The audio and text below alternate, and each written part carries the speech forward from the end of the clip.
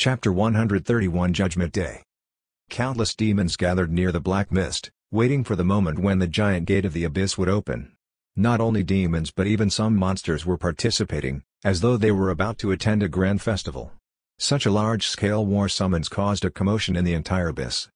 Roy was among these demons, but he lowered his head and ordered Fat Tiger beside him in a low voice, "Fat Tiger, go back to our lair and take care of the house. Don't follow me this time." Fat Tiger had no doubts about Roy's order at all. His three heads barked at Roy, then he spread his wings and flew back. Roy had his reasons for making Fat Tiger go back. He was very clear that such a large-scale war summons meant that the demons might encounter an extremely strong opponent. By having Fat Tiger stay in the abyss, once Roy encountered any danger, he could use his teleport skill to return to the abyss directly. Don't forget that Roy had made Fat Tiger a teleport destination. If they separated, Roy would have an additional life preservation method. At critical moments, he could teleport back to the abyss without even needing to engrave a magic formation. The huge gate of the abyss opened faster than he imagined. The moment the gate opened, the countless demons gathered rushed into it and then disappeared into the black light. Roy was not in a hurry to rush in. After all, he did not understand the situation on the other side of the gate. Even if he encountered enemies as soon as he teleported over, he could let the demons who entered first fight them. Only when the demons were about done entering did Roy fly into the gate of the abyss. However, after the light of the teleportation disappeared, Roy found that the other side of the gate was not a battlefield like he originally thought but a colossal space that was equally dark and full of lava and flames. This situation stunned Roy for a moment, causing him to think that he was still in the abyss. But then he suddenly realized that this place was probably the Abyss Outpost mentioned in Urania's inherited memories. The Abyss Outpost referred to different spaces that demon lords and demon kings had specially opened to facilitate the attack on certain worlds. These other spaces were usually built by avoiding the power of a world's rules, and the interior environment was exactly the same as the Abyss, which was why it was full of lava and flames. With this forward outpost, the demon army no longer needed to frequently travel back and forth through the gates of the Abyss when attacking a world. After all, no matter how powerful demon lords and demon kings were, opening a gate of the Abyss consumed a massive amount of magic power. With such an outpost, not only could they amass a huge army before the war, but when there was no need to fight, the demons could stay in the outpost and remain unaffected by the power of the world, enabling them to remain in this world for a long time. Such an outpost could not be established in every world. It could only appear in some high magic worlds because only in these high magic worlds would the power of the world have a weaker repulsive force toward high-level demons. High-level demons could stay for a long time and do their best to operate the war. Roy looked around and saw large numbers of demons constantly pouring out from dozens of huge gates of the abyss in this abyss outpost. This scene was rather shocking because the abyss was so vast that you usually could not see so many demons. As Roy flew in the sky and looked at all kinds of demons clustered together. The ground was full of demons that could not fly, and the demons flying in the sky were like migrating birds, circling and turning into a huge current. The sounds of countless demons formed strong waves that spread in all directions. Roy could not tell how many demons had gathered at the outpost at the moment, but it could be said that anyone who saw this demon army would fear it. The war potential of the abyss demons was vividly displayed at this moment. Although there were countless demons gathered at the moment, with a closer look, he could see that all the demons were actually divided clearly. The majority of them were low-ranked demons. But at the same time, low-ranked demons had no status. After appearing from the gates of the abyss, they all consciously rushed to the front because they knew that they were cannon fodder charging at the front in this kind of war. From Roy's point of view, if he were a low-ranked demon in such a war, he would rather find a corner to hide in the abyss than come. But the problem was that low-ranked demons would not think like this.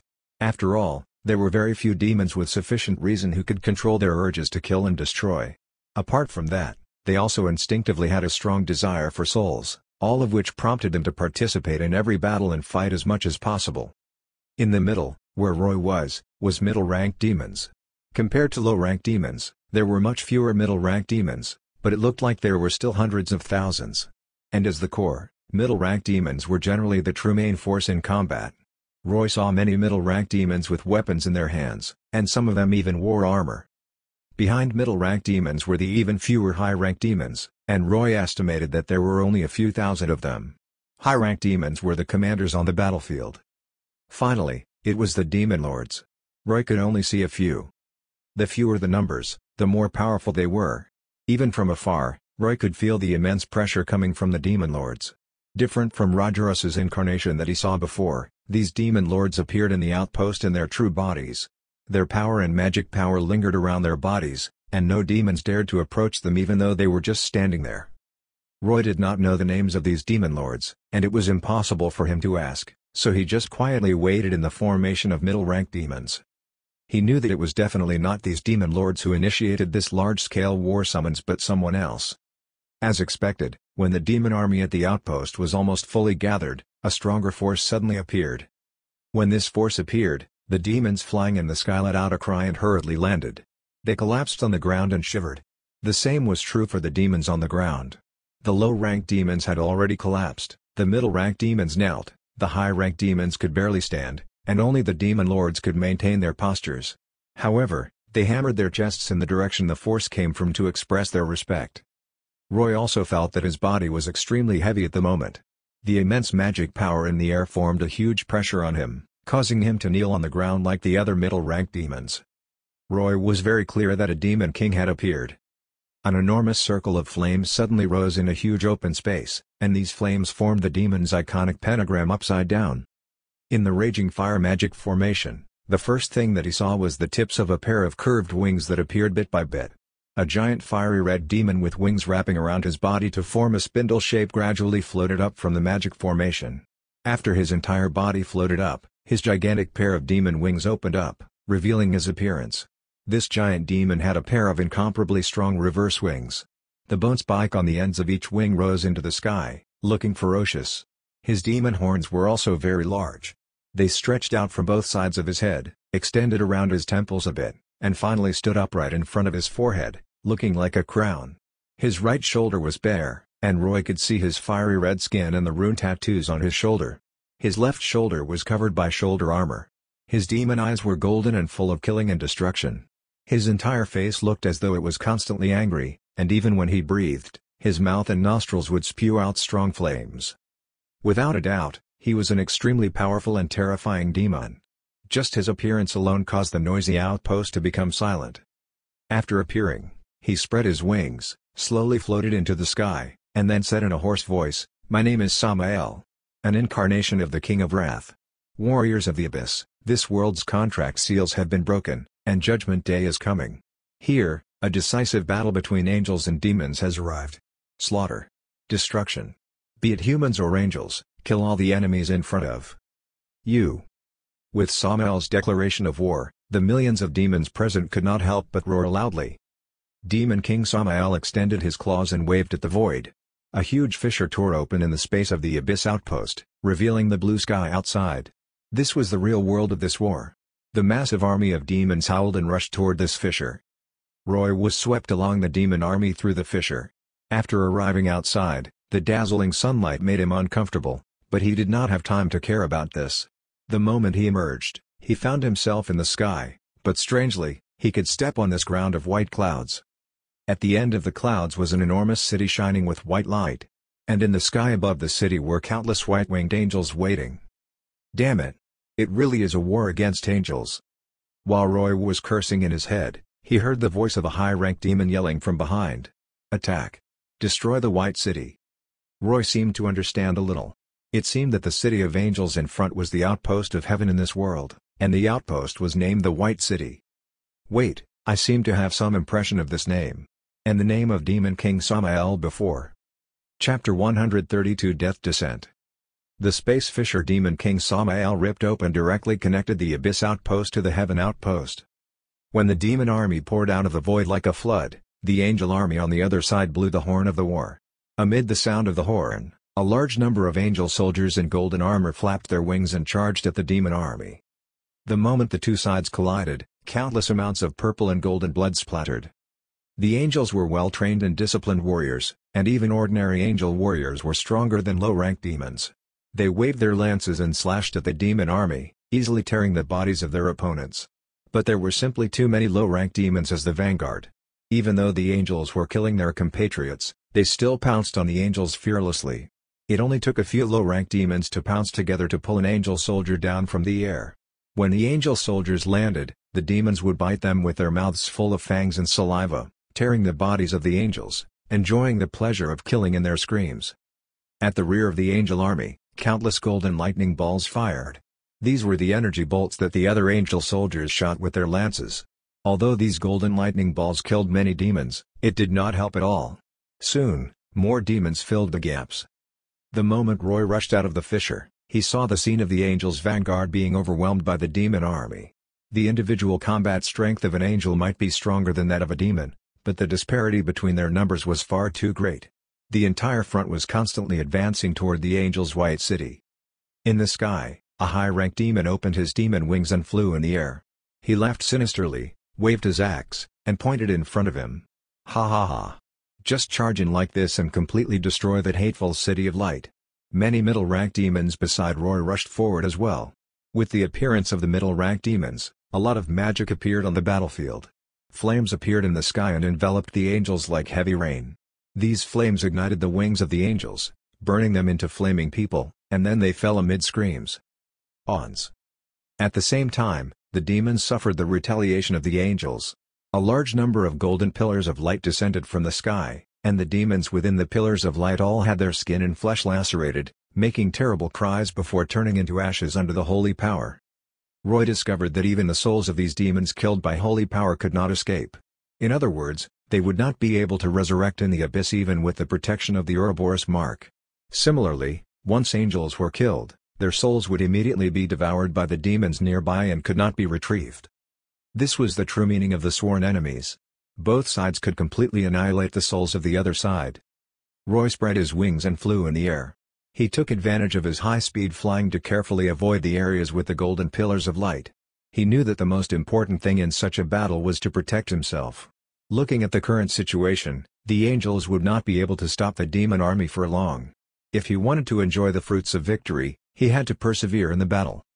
However, although he did not take the initiative to find an opponent, one took the initiative to find him. An angel soldier wearing golden armor and a full-face helmet swung his lance and killed a demon in front of him. He looked up and saw Roy flying past him, so he did not even think about it before he flapped his wings, rushed up, and charged at Roy with a stab. Roy stretched out his hand, and Frostmourne emerged from the void. He held the hilt of his sword and blocked the opponent's sudden stab. November. The angel soldier was charging fiercely just now and could not stop his charge. When he passed by Roy, Roy slashed his arm. Golden blood spurted out, and the angel soldier screamed. He turned back and slashed his lance at Roy. The two struck and blocked each other in the air, and the collisions of their weapons made loud clangs. But with the battle in the background, these sounds did not even cause any ripples. After another collision, Roy mustered all his strength and sent the angel soldier flying. Then he quickly waved Frostmourne and threw out two icebound strikes. The angel soldier reacted quickly and immediately adjusted his body after being sent flying. He shot out golden lightning from his lance to block an icebound strike, but the other one directly hit his wings. The icebound strike did not tear his wings off but instead exploded, instantly freezing his wings. The angel soldier could not flap his wings to maintain his balance and immediately fell headfirst. Roy flapped his wings, swooped down, and pierced Frostmourne into the angel soldier's chest in mid-air. However, the angel soldier was still alive. With blood spewing out from his mouth, he pointed his palm at Roy and shouted, "Die, demon!" Roy raised his head. The holy light blasted out from the angel soldier's palm, grazed his demon horns and flew into the sky. The next second, Roy's tail pierced through the angel soldier's chest from below, ending his life. With the angel soldier's body, Roy fell onto the clouds. He drew out Frostmourne from his opponent, stretched out his hand, and stored the angel soldier's soul. Taking a moment to look, Roy found that he got a low-class holy soul. This meant that the rank of these angel soldiers was not high. In Arania's inherited memories, angels were divided into 9 levels according to the number of wings. There were 3 levels for 2-winged angels, which were, from low to high, angel, archangel, and principality. 4-winged angels also had 3 levels, which were power, virtue, and dominion. And the 3 levels of 6-winged angels were throne, cherub, and seraph. These 3 spheres and 9 orders were the so-called hierarchy of angels, showing that heaven also had a strict hierarchy. When fighting against angels, you usually judge their strength by looking at their number of wings. This angel soldier was at most at the principality level. He was very powerful when fighting against low-rank demons, but with Roy's current strength, it had been relatively easy to deal with him. However, you had to pay special attention to their attitudes in combat. Some high-level angels would put away their extra wings when they were not fighting with all their might because more wings were just symbols of strength, which was not convenient in daily life. It was the same for demons. Some high-ranked demons and demon lords would grow more wings after promotion. 6 wings were not unique to angels, and demons had them as well. However, for the convenience of normal actions, some demons would also choose to retract their wings. After killing this angel soldier, Roy roughly knew the power of angels. He was a top middle rank demon, and the ones he could deal with were probably the second sphere power and virtue angels. But it would be a little difficult for him to deal with a dominion angel because angels were stronger than demons at the same rank. At this moment, the sky was already burning red with the flames of the demons. With the middle rank and high rank demons joining the battle, all kinds of large-scale killing spells raged on the battlefield. Under these circumstances, Roy did not rashly use his frost magic because the effect would probably not be very good. So he simply flew in the air and specially looked for ordinary angels soldiers with 2 wings. In fact, in addition to looking at their wings to distinguish between the strength of angels, you could also look at their equipment. Those wearing the same standard armor were definitely low-level angels, and those with more magnificent equipment were naturally stronger angels. In this world where appearance was everything, let alone hell, even heaven was the same. After killing 3 more angels, Roy found that the demon camp was about to push toward the city gates of the White City. Although the angels did their best to resist, the disparity in numbers was too great, and they could only retreat again and again. Even Roy could tell that Heaven's war preparations seemed to be lacking. What Roy did not know was that his guess was right this time. In this battle, Heaven's goal was only to destroy the Abyss outpost, meaning that their target was only demons. But it was different for demons. Not only did the demons want to defeat the angel army, but they also planned to destroy the human world below. In order to deal with these 2 goals at the same time, the war preparations of the demons were naturally much better. This city in the clouds, the White City, was built in the sky, but it was actually in another space. The clouds that could be stepped on were actually just held up by the power of space. After finding that the battle was turning unfavorable, the angels realized that letting the demons run among the clouds was very disadvantageous for them. Therefore, just as the demons were about to attack the city, the angels suddenly removed the spatial power surrounding the White City. The consequences were immediately a little serious. Many demons could not fly, so once the clouds could no longer support them, they immediately fell. But many demons grabbed the angels fighting them when they fell and entangled them tightly, causing the angels to fall with them. And below the clouds was the human world of this world, Earth.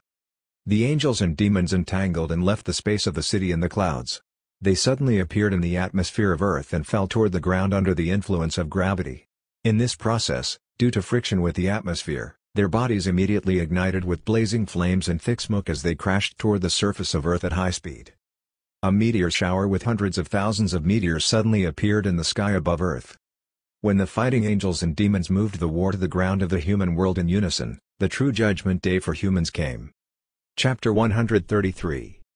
On the surface of Earth, humans were observing the large-scale meteor shower caused by the battle between angels and demons. The humans of this world had already developed to the level of modern technology, and they had high-rise buildings and smartphones.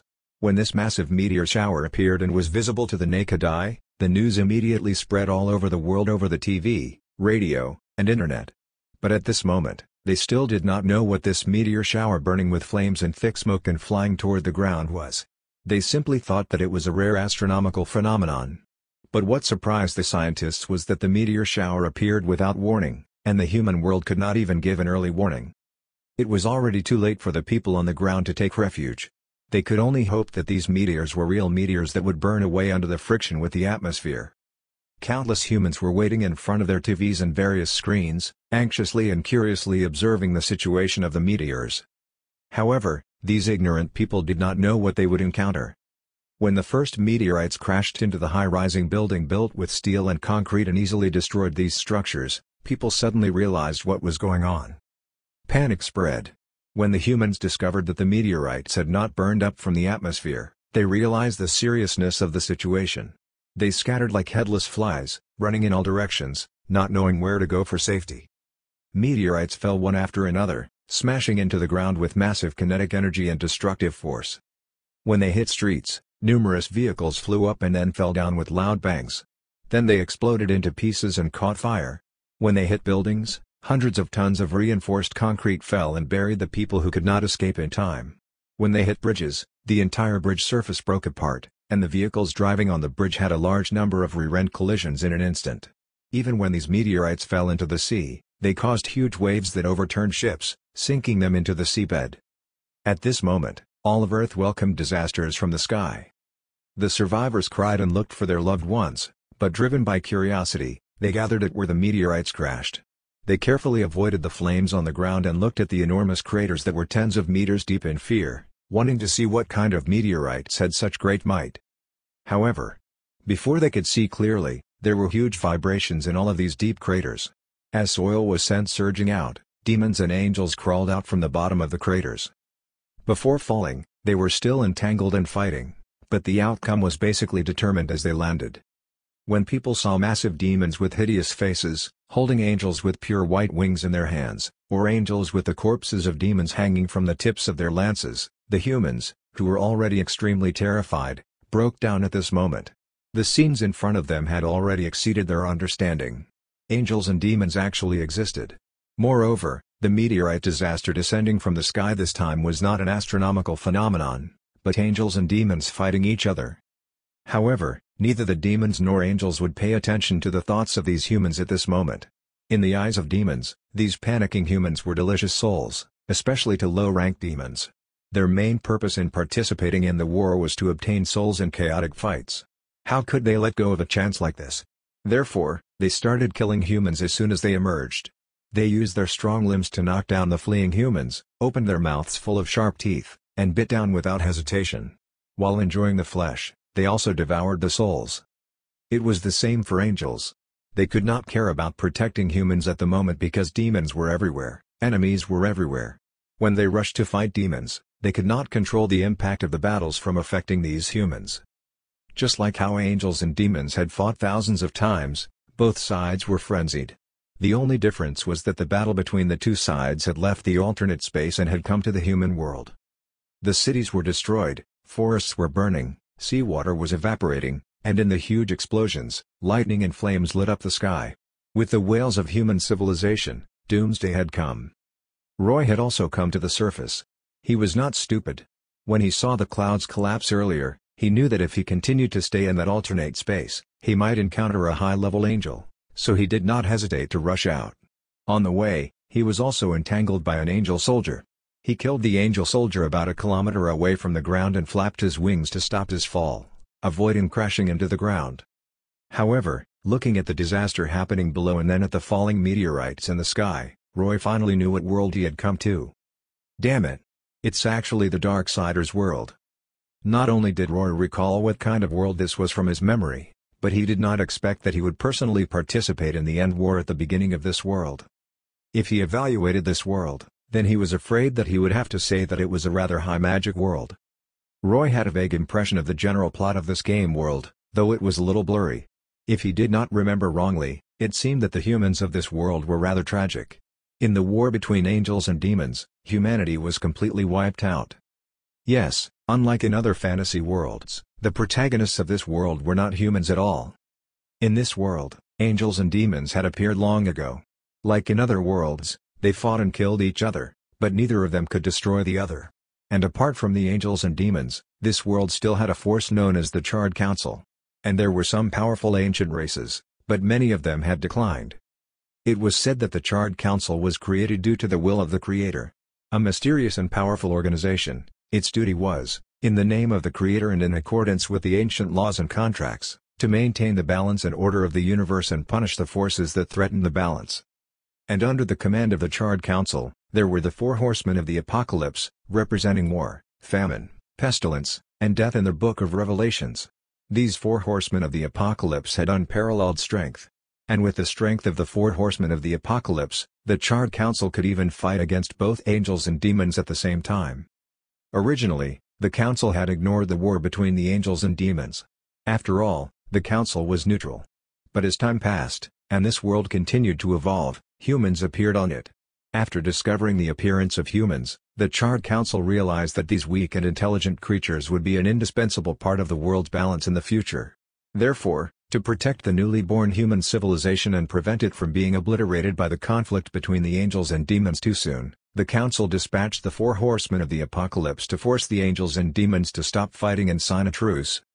This truce contract was, of course, not eternal. The Charred Council, angels, and demons agreed that when human civilization matured and was ready, the truce would come to an end. At that time, the three parties of angels, demons, and humans would welcome the final end war. This war would bring balance to all and decide the ultimate fate of the three parties. At the same time, no matter which side remained, the four horsemen of the apocalypse would descend. They would become the hope of the humans, the lords of heaven, or the demons of hell, leading the party with fate to reshape the rules of the world. The truce contract was carried on 7 seals. When the seals broke, it meant that the truce was over.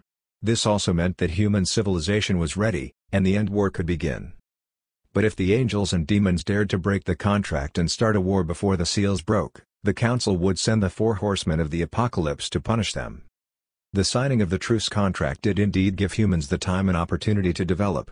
However, regrettably, before the humans were truly ready for the end war, the seals carrying the contract were broken. There was a saying that stated that contracts and rules were meant to be broken, and it was no exception here. Roy vaguely remembered that the leader of the angels was impatient and could not wait to destroy the demons for revenge, so he schemed to destroy the seals. However, he did not destroy all 7 seals but only 6 of them, leaving the last seal and hiding its aura. This way, the demons would mistakenly believe that the seals were broken and start the end war first. And as long as the seals did not all break, the powerful four horsemen of the apocalypse would not descend. At that time, as long as the angels could destroy the demons as soon as possible, even the council could not blame them because the demons were the ones who initiated the war. In theory, this sly move was feasible, and the angels indeed successfully misled the demons into taking the lead to gather their troops to attack the angels' base camp, the White City. However, Roy could still remember a point clearly: this sly move of the angels not only misled the demons but also misled War, who represented War among the four horsemen of the apocalypse. War thought that the 7 seals had broken, so he responded to the summons and descended to the world. However, after coming to the world, he realized something was wrong, so he fulfilled his responsibility of punishing, not only attacking the demons and also the angels. This was the biggest headache for Roy. Since the war between angels and demons had begun, it meant that War of the Four Horsemen of the Apocalypse would come soon. When the Horseman War descended, he would fully display his strength. He could be said to be nigh invincible, and he was an existence that gave even demon kings headaches. And Roy did not know where this powerful Punisher would land. If a middle-ranked demon like him accidentally bumped into him head-on, he would probably be done for. No, this isn't the time to fight blindly with angels. I have to find a way to avoid the time when war arrives. In the air, Roy swayed his tail while pondering. Chapter 134 Fallen Angel. Roy looked around as he flew in the air. After a while, his eyes lit up, and he dived down. Below him was a spacious street. Normally, it would be lively with people coming and going, but because of the sudden war, the street was already devastated. Human corpses were everywhere, some houses were burning, and the survivors were trembling as they hid in dark corners. Bang! Roy broke the door of a store on the street and entered. He saw all kinds of books and magazines in a mess on the ground. It was a bookstore. After Roy barged in, he immediately searched for what he wanted in these piles of books. He found it, a world map of Earth. However, Roy was disappointed when he opened the map and saw the design on it. This was because the land of this Earth was completely different from the one he had in his memory. Even the names of the countries, the geographical locations, and the division of the oceans were different. It was a completely unfamiliar Earth. Helpless, Roy could only sniff and find the bookstore owner hiding in a cabinet. The bookstore owner was a fat white man. Fortunately, his pot-bellied body could fit into the narrow cabinet. When Roy tore the door off and grabbed him, this guy saw Roy's appearance and peed his pants in fear. Roy frowned and brought him to the map. "Answer my question, and I won't kill you. Where's the most powerful country in the world? Show me." Upon hearing this, the owner quickly pointed at the map. "Here, it's here. The strongest country is Mers." "Then, where am I now?" The owner identified it on the map and moved his finger a short distance. "Here." Roy was immediately depressed. He realized that he was actually in Mers. The purpose of the demon army's war this time was not only to defeat the angels but also to destroy the humans of this world. In other words, the strongest countries would definitely be the strategic targets because they represented the most flourishing human culture and strength and had massive populations. The angels and demons had just descended and caught the humans off guard.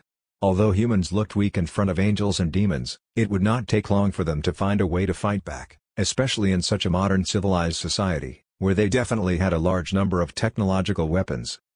Similarly, the stronger the resistance of humans, the more demon troops they would attract, and the more demons, the more angels. Once both sides gathered, this place would become the main battlefield. Roy felt that if he were war, one of the four horsemen of the apocalypse, he would definitely choose to descend on this main battlefield. Now that Roy was in this country, when war descended, the chances of him encountering war were very high. He had to find a way to avoid him and go to a neighboring country. Roy threw the fat bookstore owner aside and looked at the map while thinking about which direction to go. If the plot after war descended was the same as in Roy's memory, then it would not take long for the Charred Council to take away his power.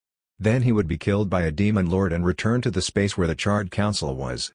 Because the Seven Seals were not completely destroyed, the arrival of war was against the rules. He was summoned back to receive punishment, and it would be 100 years later when he came to this world again. Therefore, as long as he avoided war's arrival at the beginning, Roy did not need to worry about encountering this horseman of the apocalypse for 100 years. Of course, avoiding the main battlefield was not only to prevent encountering war, but he also had the thought of avoiding the demon and angel big shots. Roy's main task was to take advantage of the destruction of humankind to harvest a large number of souls. If he were to wander around on the main battlefield, not only would he need to compete with other demons for souls, but he might also encounter the big shots and attract attention. At that time, he would probably not be able to play happily. After making his decision, Roy chose to go east because after crossing about 2,000 kilometers, he would reach a coastal country, where his frost power would be able to play its role well. As soon as he walked out of the bookstore, golden lightning flew at Roy. Roy flashed, and the golden lightning entered the bookstore.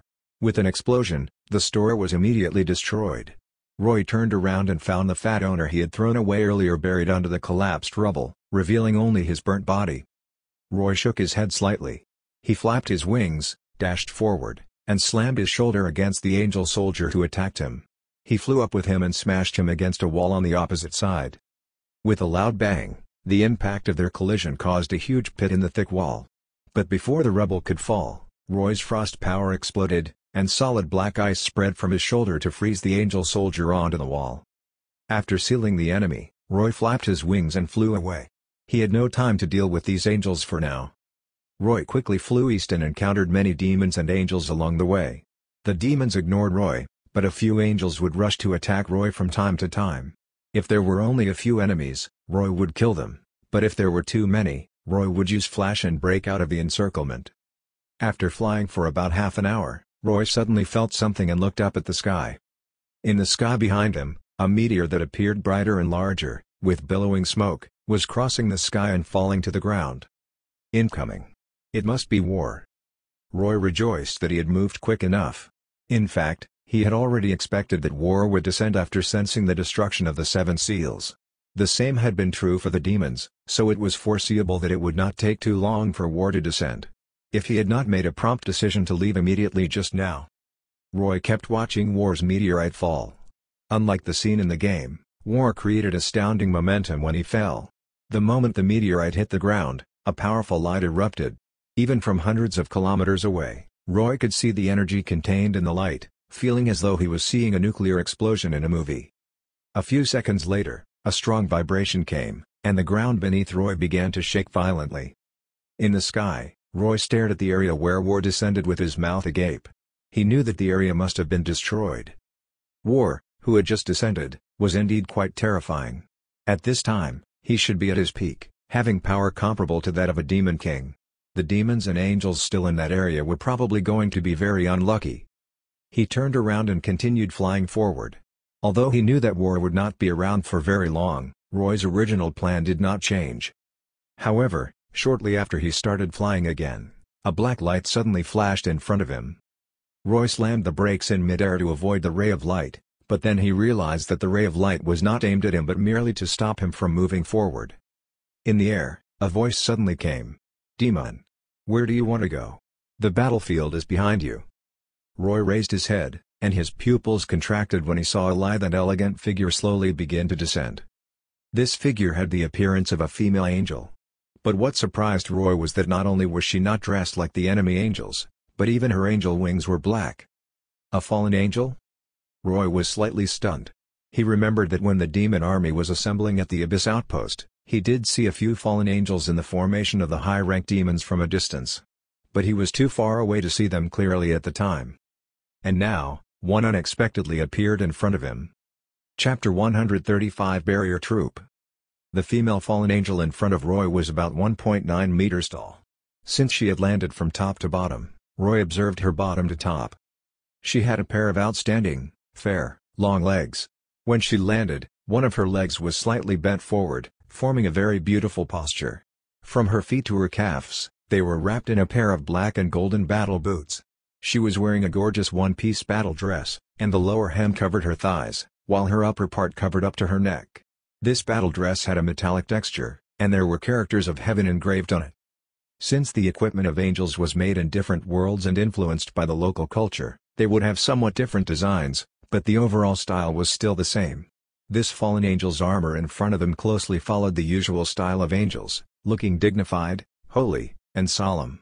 But perhaps because she was a fallen angel, the armor was now black and gold in color and had a faint black aura surrounding it. Coupled with a pair of black angel wings behind her, people could tell her identity at a glance. When this fallen angel stopped descending, Roy saw her face clearly. She was quite beautiful. She seemed to still have the uniquely beautiful and exquisite face of an angel, and after becoming a fallen angel, her dark aura added a bewitching feeling that angels did not possess.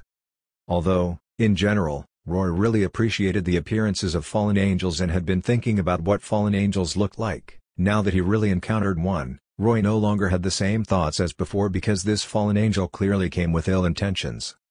"Who are you? What do you want?" Roy asked with a frown. "My name is Julia. His Majesty Samael's immediate personal guard, and I'm in charge of the barrier troops."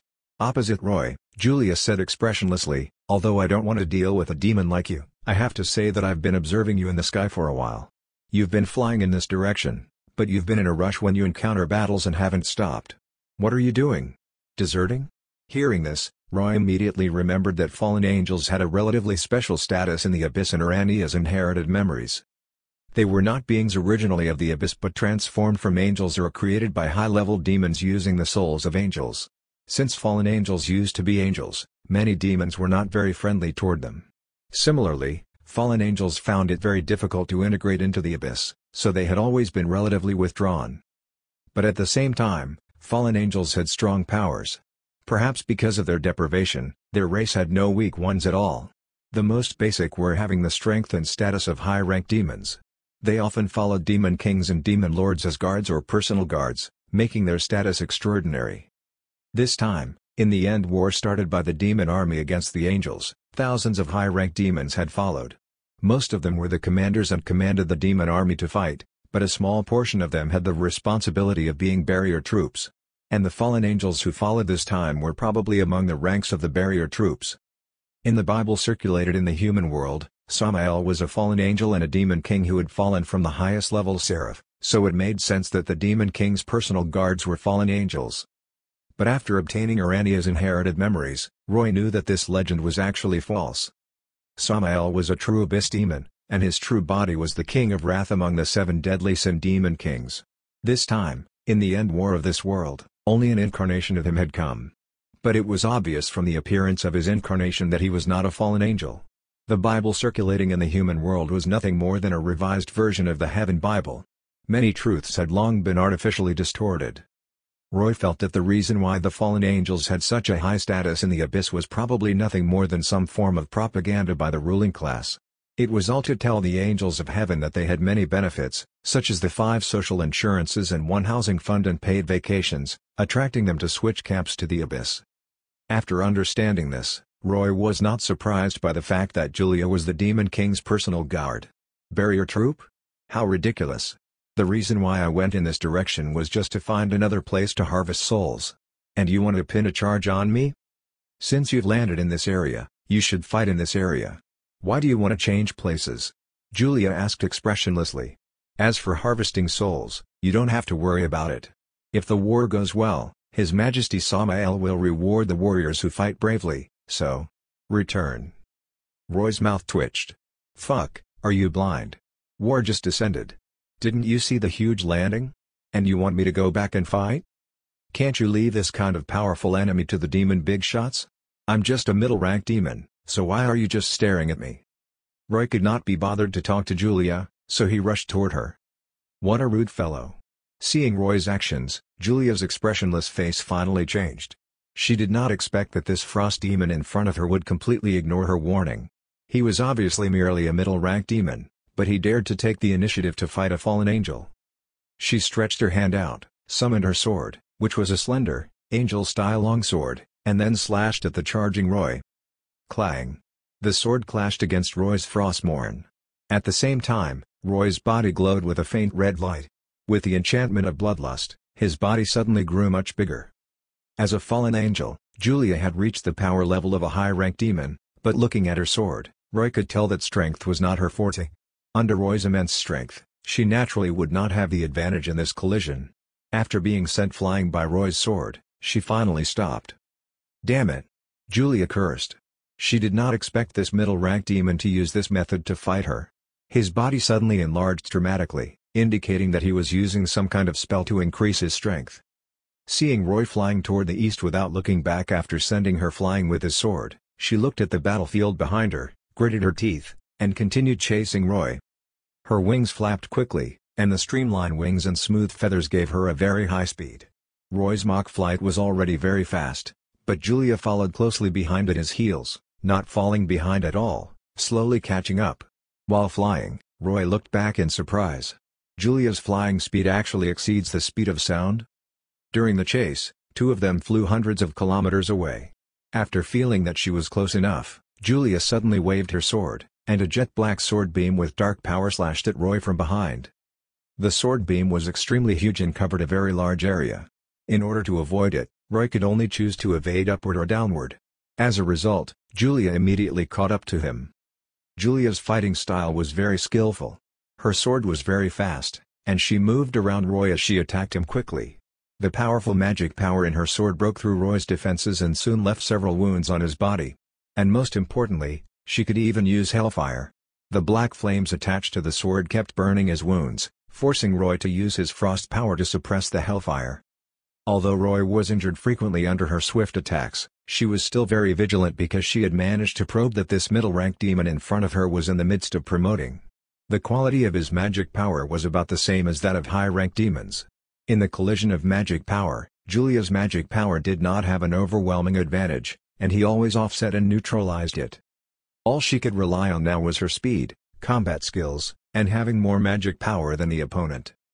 But at this moment, Roy suddenly held Frostmourne horizontally in front of him, and the demon characters on the sword slowly lit up. Then an enormous force spread out and formed a huge force field. Julia was in this force field, so she immediately felt it. Damn it! How is this possible? This is the expulsion incantation! Julia screamed. Chapter 136 Humans Fight Back. This was the first time Roy had used the expulsion incantation on Frostmourne. When he was in the Abyss, he had never used it even when facing other demons because it was impossible for him to activate the power of the Abyss to expel the beings native to the Abyss. But it was different now. This was another world, and the expulsion incantation was effective on all existences from other worlds. What surprised Roy was that the expulsion incantation had a much better effect than what he had imagined because the expulsion incantation formed a force field and not simply a mere force. This change might have been because the system filled in and repaired the demon characters when Roy moved them onto the sword. In other words, what he was now using was the true, complete force of the expulsion incantation.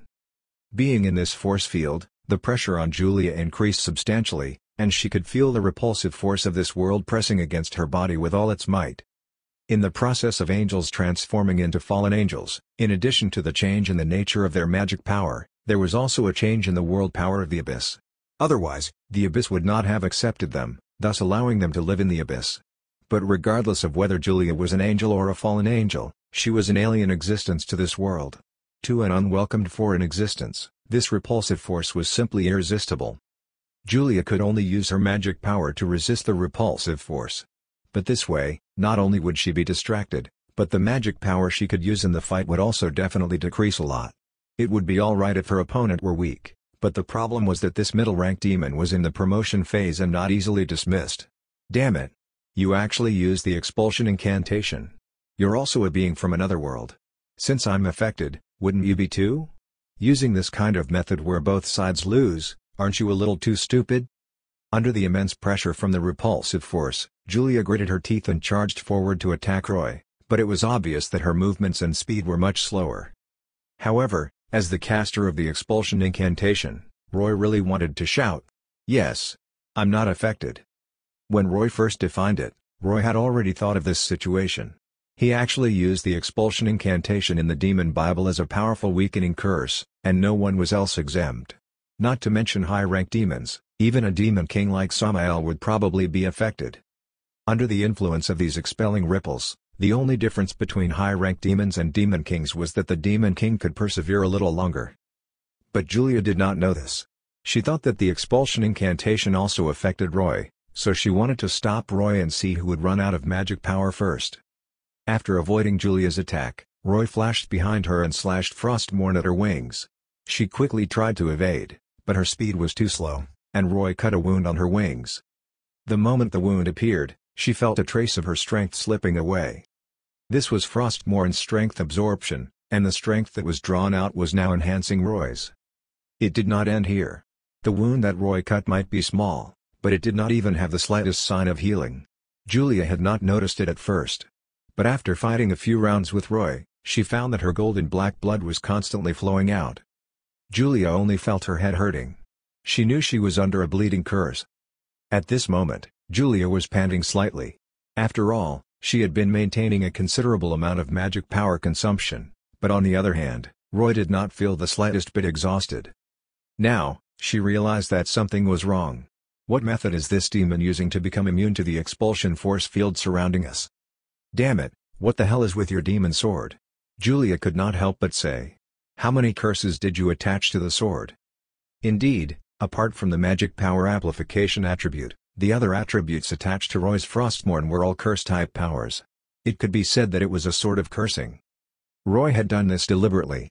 He was very clear that his swordsmanship was not good, so he did not add any other flashy things for Frostmourne's attributes. Other than using it as a magic staff, he mostly thought about how to weaken enemies. Do you still want to fight?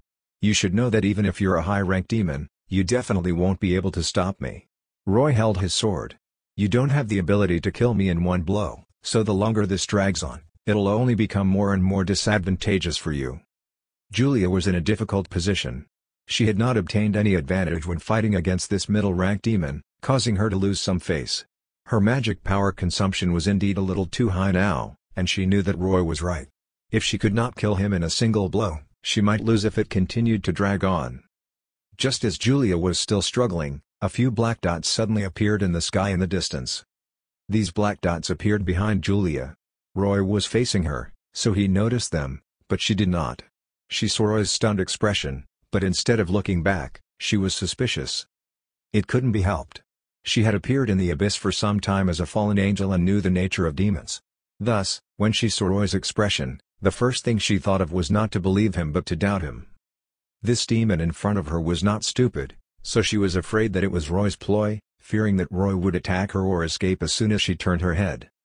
However, she did not know that it was not Roy's ploy this time. The black dots Roy saw were rapidly getting bigger, indicating that they were some kind of high-speed objects. Seeing these black dots rushing at him, a thought suddenly flashed in Roy's mind. Fuck. They're missiles. Roy quickly flapped his wings and flew away. At the same time, he reminded Julia, "Be careful and move away." Julia was stunned. This time, she finally turned around, and she was stupefied when she saw the approaching missiles. What are they?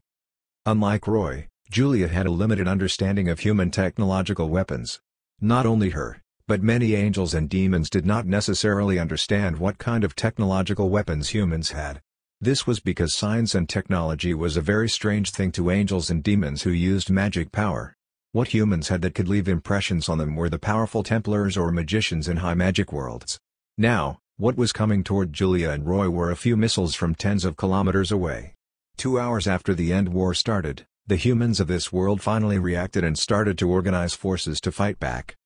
Missiles had no magic power, so it was no wonder that Julia could not sense them just now. When she saw them, the missiles were already close. What made Roy want to laugh the most was that her first reaction after seeing the missiles was not to avoid them but to hold her sword in front of her to prepare to cut them down. In the end, these missiles did not directly attack Julia but detonated a little distance away from her. Boom! Boom! The missiles exploded at almost the same time, emitting strong light, ultra-high temperature, and pressure in the blink of an eye. These missiles were f-king loaded with thermobaric warheads. Roy avoided far away, but Julia was hit. Thermobaric bombs were powerful destructive weapons. Even though she was a fallen angel, she would not be spared from the impact of the explosion. Roy saw her flying out of the cloud of the explosion. It was not to the extent where she did not even have a body left, but she smashed into the ground like a cannonball. Her angel armor was in tatters, and her originally beautiful fallen angel wings had many feathers burnt in the explosion. She looked extremely miserable. However, Roy could feel her weak magic power aura. What should he say? She was indeed worthy of being a fallen angel and an existence at the same level as high-ranked demons. Under that huge explosion, she was still alive. Chapter 137 A true demon never looks back at explosions. In addition to the ignorance factor, the reason why Julia was shot down was also related to Roy. After all, he had made her consume a lot of magic power. Seeing Julia being blasted away, Roy did not bother with her but instead looked at the fighter jets in the distance. Roy knew that the wave of missiles just now was not only to blow up Julia but also him. It was just that Roy had been in the right place and saw the approaching missiles, so he avoided them. This kind of long-range attack was indeed very troublesome. Although angels and demons also had long-range attacks, they were unable to attack from so far. After knowing that he was being watched by the human fighter jets, Roy knew that he had to shoot them down first, or else he would be the one getting hit. Roy knew that the radar technology in this world might be quite powerful. Otherwise, the missiles could not have locked onto Julia and him in the sky. But even if the other party could use their radar to detect him, the second wave of missiles would not arrive so soon. Therefore, Roy took the opportunity to land on the ground quickly. Radar detection was definitely far worse when it came to identifying ground targets. Roy wanted to make these fighter jets misunderstand that both he and Julia were shot down so that they would feel relieved to approach. As expected, not long after Roy landed, several fighter jets flew over. There were 12 of them, and it seemed like they were the attack team flying from a nearby military base. After all, this place was in Mers, the strongest country in the world. Now, the battles between angels and demons were mostly in this country, so besides this attack team, other military forces were probably also dispatched to support it. Looking at the formation of fighter jets flying by overhead and heading in the direction Roy came from, Roy guessed that they might have been passing by and discovered him and Julia, so they released the missiles to attack. Otherwise, it would not have been just a few missiles just now, but a large group of missiles would have attacked. They still needed ammunition to continue with their attack. When the fighter jets flew over, Roy immediately spread his wings and flew up. In order to save fuel, these fighter jets were flying at subsonic speed. With Roy's speed, he quickly caught up to them. It was not until now that the radars of these fighter jets finally detected Roy's presence. The 12 fighters quickly made emergency evasive actions and flew left and right toward both sides. Roy did not care about the other planes as he stared at one of them, accelerated, and landed on it directly. Due to Roy's weight, the fighter jet began to wobble. Roy's claws tightened on the fuselage. He could see a helmet-covered pilot moving the control stick in panic, wanting to fly upside down and throw Roy off. But how could Roy allow him to do this? Thus, he ripped off the protective cover of the plane and revealed a pilot inside. Eject. Ejection. The pilot's response was quick. He knew that there was nothing he could do and that he needed to get out of the cabin. The ejection seat flew up with a bang, but halfway, Roy reached out to grab and intercept it. This scene nearly made the eyes of the other pilots bulge out of their sockets. The pilot in the ejection seat that Roy caught was so terrified that he could not even speak. Roy did not make him suffer anymore. He stretched out his other claw, broke his neck, and grabbed his soul. He then threw the pilot in the ejection seat at another nearby fighter jet. Seeing the seat flying over, the fighter hurriedly evaded. Perhaps because of the pilot's maneuvering being too much, despite the plane managing to avoid the attack of the ejection seat, The plane lost its speed the next moment and fell spinning to the ground. Boom! The fighter jet hit the ground, and the pilot could not escape either. Together with the fighter, they immediately turned into a huge fireball on the ground. The pilots in the remaining fighter jets cursed and quickly maneuvered their fighters to circle back, wanting to turn around to attack Roy. But everyone knew that high-speed objects such as fighter jets required a lot of space to circle back. More than 10 seconds had passed when they turned around. At this moment, Roy had violently torn off an air-to-air missile hung on one of the wings of the fighter jet that had lost its pilot. This missile was a few meters long and weighed hundreds of kilograms, but Roy threw it like a dart. Careful. Pull up. Roy threw the missile at the planes flying toward him. Seeing the rotating missile that was attacking in an irregular way, almost all the pilots were dumbfounded. After reacting, they quickly scattered in all directions. They were very clear that the warheads on these missiles were thermobaric bombs. Once the missile detonated, all the fighters in the vicinity would not be spared. The missile dart Roy threw directly destroyed the attack formation that had finally formed. Although he had not hit a plane, in the end, this missile and the fighter that had lost its pilot slammed into the ground one after another, causing two balls of flames to erupt. Roy looked at the fighters rapidly pulling high and knew that they had entered supersonic speed. He could not catch up with his wings, so he did not give chase but activated magic on the spot. With the output of magic power, the surrounding temperature suddenly started plummeting. They were high in the sky, and the cold aura easily affected the clouds. When the pilots returned and launched missiles at Roy from afar, they did not notice that ice was rapidly condensing on their fighters. Facing the incoming supersonic missiles, Roy folded his wings and fell toward the ground in a free fall, making the missiles unfortunately pass by Roy and then detonate in mid-air. There was nothing else apart from blast waves affecting Roy. After finding that Roy, this demon, was not hit, the fighter group started maneuvering again, wanting to dive down and continue to attack Roy. But when the pilots moved their control sticks, they realized that controlling the fighters became exceptionally difficult. Only at this time did they realize their planes were already covered with strange black ice. Not good. We're falling. Losing speed. Can't pull up. Repeat. Can't pull up. Eject. Eject immediately. No. I can't. The cockpit is frozen. In the communication channel, the pilots screamed in panic, and their planes were spinning fast and falling to the ground. When Roy landed on the ground, the remaining 10 planes crashed onto the ground, erupting with fireballs and becoming a background scene for Roy. A true demon never looks back at explosions. The technological weapons of humans did indeed have the capability to injure demons, but their weapons were extremely fragile. Perhaps this human counterattack might have some effects on angels and demons at first, but as time passed, the angels and demons would figure out the weaknesses of these weapons, and humanity would come to an end. He did not know if the humans in this world had nuclear weapons or not, and if they would launch them to attack the angels and demons. If they had nuclear weapons, maybe they could destroy some angels and demons. Recalling the scenes after the extinction of the humans in this world in the game, Roy guessed that they had really used nuclear weapons. If he did not remember wrongly, there were some zombie-like human variants in it, which should be because of radiation. TSK, so if I stay in this world long enough, I might be lucky enough to witness a nuclear war and experience a nuclear winter? If there was a nuclear winter, would he not be ecstatic as a frost demon? The power of frost would be everywhere. Of course, the premise was to survive the nuclear explosions. After solving this fighter group, Roy flew back into the sky and continued flying east. However, just as he flew by, he saw Julia, who was still in a coma, below. Right. This lady. This female fallen angel. After landing, Roy stood beside Julia, thinking about how to deal with her. Should I strike while the iron's hot and kill her directly? Roy rubbed his demon horns while thinking. This fallen angel was from the barrier troops and had mistaken him as a deserter. It would be a good choice to solve her, but the problem was that she had said that she was a personal guard of Samael, and Roy could not tell what status this fallen angel had with him. If she truly had some status, then after he killed her, what would he do if this big shot looked into it? Who knew if a Demon King level big shot would have any special means to lock onto the true murderer? Forget it. There's no need to take risks. The Demon King level existences are too terrifying, and it's better to be careful. Instead, for something like being a deserter, it's better to explain it clearly. Plus, if I save her life, it may really turn out all right.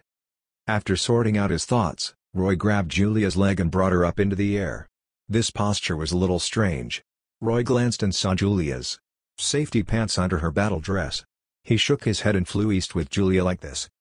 Chapter 138, each having their own schemes. Just as Roy was taking Julia away, in the battle zone behind him, the newly arrived horseman of the apocalypse, War, was killing everything.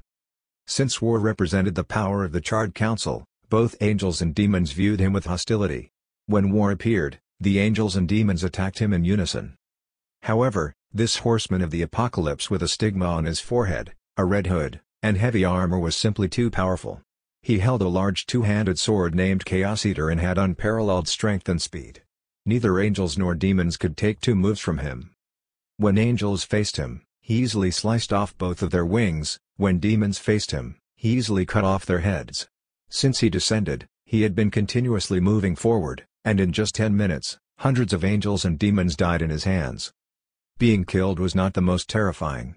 The most terrifying thing was that the souls of angels and demons could not escape. The souls killed by Chaos Eater would be forever sealed in this sword and then transformed into War's power. However, although he had been fighting against angels and demons all along the way, War always had lingering doubts in his mind. It seems something is wrong. Angels and demons are still fighting, and humans are still living. It appears that this is only the beginning of the end war. Why did I sense the summons? Even if the 7 seals broke, we shouldn't have been summoned so early. Moreover, where are my siblings? Why can't I sense their existences? Although War had huge doubts, the troops of the angels and the demons were rushing toward him like a tide, making him not have time to consider them. War's temper was not good either. If you want to kill me, I'll kill you. Therefore, in the following time, War cleared out most of the angels and demons in the city. From the path that he had walked, corpses were strewn all over, the remains of angels and demons everywhere. If Roy had not made the prompt decision to leave this city, he would have likely been among these corpses. However, as time passed, War suddenly discovered that most of his power had suddenly disappeared. What's going on? The pain caused by the disappearance of the power caught War a little off guard.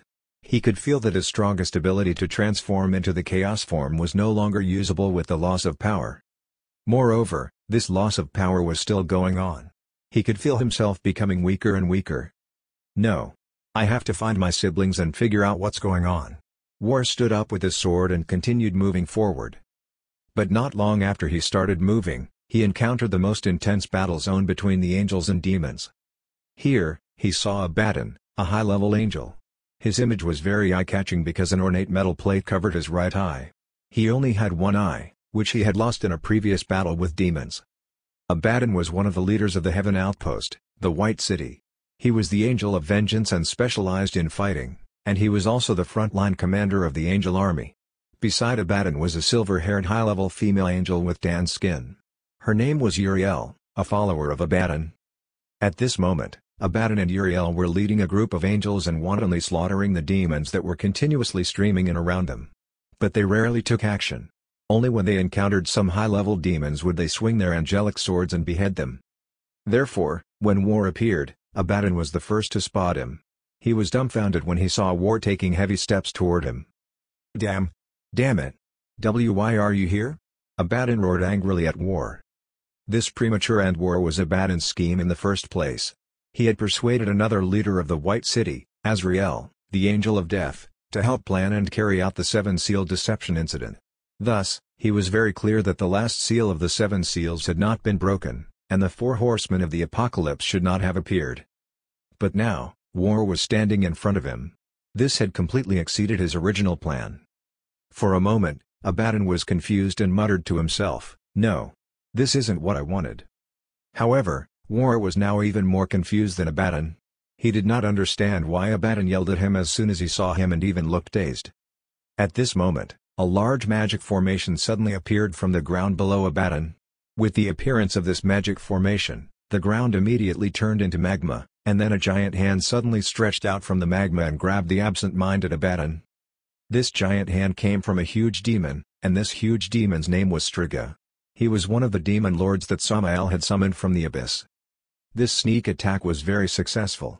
When Striga appeared, it happened to coincide with Abaddon's absent-mindedness, and in the sky, Uriel was fighting a high-level demon. After discovering that Abaddon was being attacked, she shouted and swooped down to save him. But it was already too late. After Striga's giant hand grabbed Abaddon, he immediately used his tremendous power and clenched fiercely. With a bizarre sound, Striga destroyed Abaddon's angel body. No. Your Excellency. All of this happened too quickly, and Uriel could only watch helplessly as Abaddon's soul was exposed. She rushed forward to try to snatch Abaddon's soul, but a teleportation magic formation suddenly appeared in Striga's palm and teleported Abaddon's soul away. Damn it! Where did you take Lord Abaddon's soul? Uriel flew into a rage and rushed at Striga with her sword.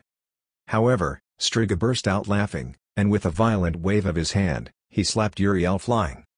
Uriel smashed onto the ground and struggled to get back up with her sword supporting her. She turned her head and shouted angrily at War, "Damn it! What did you do just now? Why was Lord Abaddon so distracted that a sneak attack caught him off guard?" However, War had lost a massive amount of power at this time. He knelt on the ground with his sword while panting. "How would I know? I merely responded to the summons." Uriel did not get the answer she wanted, so she gritted her teeth, flew up again, and charged at Striga.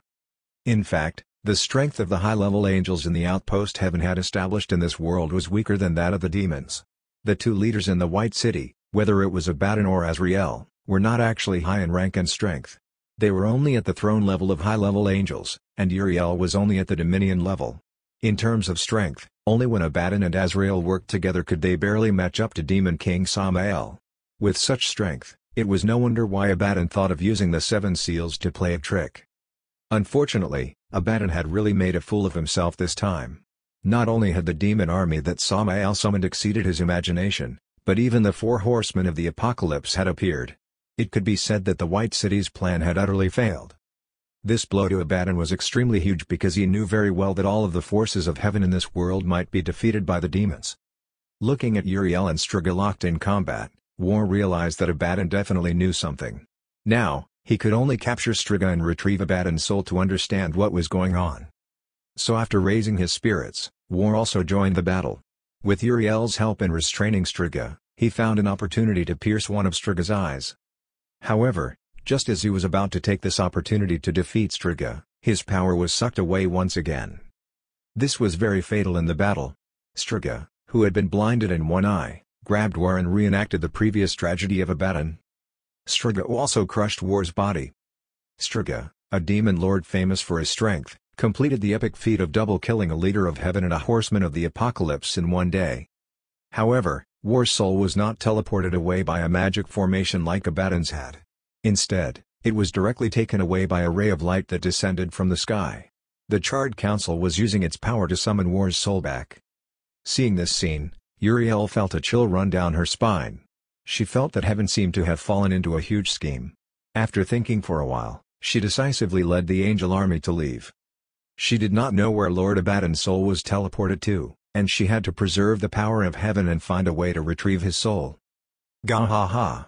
Half of Striga's body was in the magma pool as he burst out laughing. Looking at the defeated angel army departing, Striga took out a demon eye. It was very similar to the demon eye that Roy had created, but it did not have a pair of wings. After seeing no one else around, he whispered to the demon eye, "Your Majesty Samael, I've completed the mission and successfully sent Abaddon's soul to Mother Lilith." "Good job, Striga." From the demon eye came Samael's voice. "You can rest now." "Yes, Your Majesty," Striga replied before slowly sinking into the magma and disappearing. And in the space of the Abyss outpost, Demon King Samael sat on a huge throne with his chin propped up and a sinister smile on his face. He murmured to himself, "Lilith, it's up to you next. I hope you don't let me down." Chapter 139 Dark Ritual. While Roy was flying, Julia, who he held in his hand, woke up. Julia had been upside down all this time, so when she woke up, her perspective was also upside down. She was very confused for a while before realizing her situation and immediately started struggling. "Let go of me, demon!" Julia shouted at Roy. Then, Roy really let go. And as soon as he let go, Julia began falling to the ground. Julia tried to flap her wings and fly, but her efforts were in vain because the feathers on her wings had already been burned under the high temperature of the missile explosion. The black feathers on them were incomplete and could not give her enough upward force. As a result, Julia fell smashing headfirst to the ground. As this place was a mountainous area, the ground was relatively soft, so almost half of her body sunk into the soil after she fell. Ah! Ah!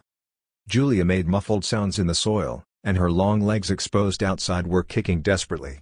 But she could not get herself out of it because she found it difficult to use her strength. Roy was a little speechless as he watched this scene in the air. He could only land and pull her out from the ground. Cough cough. After being pulled out, Julia collapsed onto the ground and coughed violently. When she was buried, a lot of soil went in her mouth, and she felt extremely unwell. After all the mud was out of her mouth, she looked up and shouted angrily at Roy, "You! How can you humiliate me like this?" Roy spread his demon wings and made a regretful expression. "Didn't you tell me to let you go? I let you go, but you couldn't fly. Is that my fault?"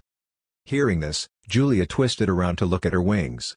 When she saw the hideous sight of her wings and feathers, she pounded her fist on the ground resentfully. Damn it! Those humans can actually hurt me?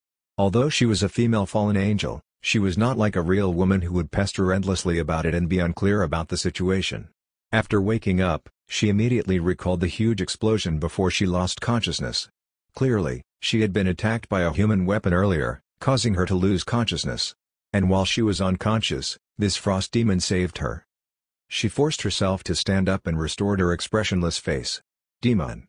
Let's write off our enmity. I won't pursue the fact that you're a deserter nor mention it to anyone. Let's just treat it as though it never happened, okay?" After all, she was a barrier troop. Being able to make this promise meant that she had recognized Roy's favor for saving her. Roy nodded readily. "No problem." Julia turned to leave, but at this moment, Roy suddenly said, "Are you planning to return to the previous city? If I were you, I absolutely wouldn't go back now." She turned back and asked in puzzlement, "Why?" "Because war, one of the four horsemen of the apocalypse, has descended, and the landing point is in that city," Roy said. "You'll be courting death if you go back now." "What? Impossible." Hearing Roy's words, Julia was stunned and could not but raise her voice. "The end war has just begun, so how could they descend at this time?" Julia was Samal's personal guard, so ever since she became a fallen angel, she had always been by his side, staying in this world and participating in the war between heaven and hell. Thus, she knew about and understood the existence of this world's Charred Council. Behind the four horsemen of the apocalypse was the Charred Council. It enforced the ancient laws and contracts and maintained the balance of the world. It had set the end war, and it was the final arbiter of the war. If the Charred Council sent the four horsemen to intervene in the end war at this time, it was akin to a referee ending a competition. This was an action that did not comply with the rules, and with the usual style of the Charred Council, it was absolutely impossible for it to do such a thing. Therefore, upon hearing Roy's words, her first reaction was to think that Roy was deceiving her. But she did not doubt why Roy knew about the four horsemen of the apocalypse. She thought that Roy had been summoned to this world before and thus understood some of the situations in this world. However, Roy was just casually saying this to her. After all, Julia was the first fallen angel he had encountered after all this time, so it satisfied his curiosity a little. In addition, compared to other demons, Julie could communicate with him, so he casually said this to remind her. But Roy did not need to answer her doubts and suspicions, so he spread his wings and flew up. "It's up to you if you believe me or not. I'm leaving." With that, Roy wanted to leave. Seeing that Roy really wanted to fly away, Julia quickly said, "Wait. Wait. What now?" Roy frowned. "All right. Regardless of whether what you said is true or not, I plan on restoring my magic power first before returning," Julia said. "But while I restore my magic power, I hope you can protect me temporarily." Julia had no choice but to do this. When the missiles bombed her earlier, she had subconsciously used all her magic power to resist. Now, the magic power in her body was empty, and even her wings were burned. If she went back to the battlefield in this state, even if what Roy had said about the four horsemen of the apocalypse was false, she might be attacked by other angels, so it was definitely impossible for her to go back like this. "In exchange, after I restore my magic power, I can use my authority to apply for merits for you." "Merits?" Roy touched his demon horns. "What benefits can I get?" Julia was not surprised by Roy's question. It was the same when dealing with other demons. If there were benefits, you should just say it frankly. She would be outsmarting herself if she tried to beat around the bush, so she explained, "You must not have participated in an Armageddon war before." Well, let's put it this way. Most of the time, when it comes to large-scale wars with angels, the commanding high-level demons will usually grant merits to the brave warriors who fight. In addition to punishing deserters, barrier troops like me also have the responsibility of recording merits. As long as you obtain merits, you can exchange for the corresponding rewards from His Majesty Samael after the war. But first of all, I won't be able to give you too many merits. Exchange for rewards from Demon King Samael? Roy was moved when he heard this. It was a little exciting, so he could not help but ask her, "What kind of rewards can I get?" That depends on His Majesty Samael's mood. Julia froze for a moment. However, most demons in the past were rewarded with souls. Hearing this, Roy suddenly lost interest. If souls are the only rewards, that would be of little value. Regarding souls, can't I just get them myself? Roy clearly remembered that the humans of this world would eventually become extinct. In other words, in just this world's Earth alone, hundreds of millions or even billions of souls would be produced in the end war. As long as he worked a little harder, he might be able to obtain more souls than what he would get from Samael. "Is there nothing else?" Roy asked. She felt the lack of interest from Roy's tone. "If you're unwilling, then forget it." Roy thought about it and finally nodded. "All right, it's better than nothing. Okay, let's get started. You hurry to restore your magic power." Julia did not waste any time. She looked around and found a relatively flat place. She then took out her sword and half knelt as she stabbed the sword into the ground. The next second, a magic formation appeared at her feet. Unlike the pentagram magic formations Roy commonly saw, the magic formation beneath Julia turned out to be a 9-pointed star pattern. Julia was in the center of the pattern. With a buzz, a strong black light suddenly burst from the magic formation and soared into the sky, instantly dyeing the sky in the vicinity black. Seeing this scene, Roy finally understood why Julia wanted him to help protect her. This strong black light would be clearly visible from several kilometers away. If angel troops were passing by, they would definitely come to check. Inside the formation, Julia was already floating little by little with the black light. The magic formation seemed to have an air current, causing her long black hair to stand up and flutter slowly. "What I'm currently using is a dark ritual," Julia said. "This ritual can help me quickly restore my magic power. But during this time, I have to stay inside this magic formation and not move. If an enemy comes, I'll rely on you to resist them." "No problem." Roy summoned Frostmourne from the system space and inserted it into the ground. Looking at the sinister appearance of Roy's sort of cursing, the corner of Julia's mouth could not help twitching as she thought back to her battle with Roy and the scene of the power of the world expelling her. This isn't a good memory. At this moment, countless demon characters began to float in the magic formation. These demon characters gathered together and slowly rotated around Julia's body. After seeing the ritual activate, she stopped talking to Roy and concentrated on restoring her magic power. Roy looked at the dark ritual with interest. It seems to be magic that uses dark power. Thinking about it, do fallen angels all use dark power like Julia? When they were angels, they used holy light, but after transforming, they now use another extreme power. It seems like there's no discomfort. How do they do it? Roy had not seen the transformation process of a fallen angel with his own eyes, so he had no way of knowing the exact details for the time being. So despite his curiosity, he did not ask anything and merely stared at Julia. Speaking of which, after the missiles blasted Julia's armor into tatters, it feels really strange. Strangely big, strangely seductive.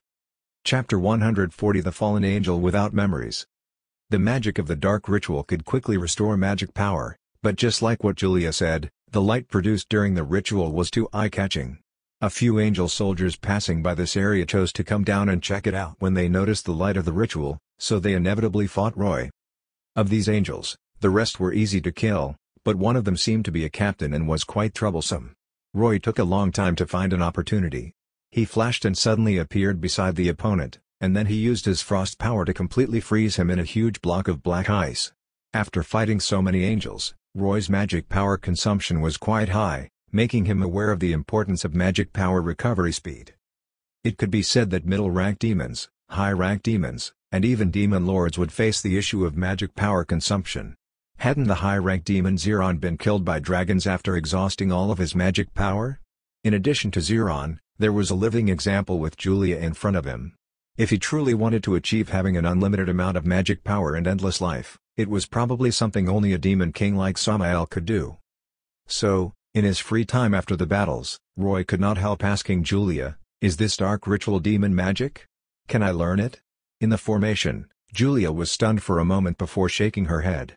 No, it's not demon magic.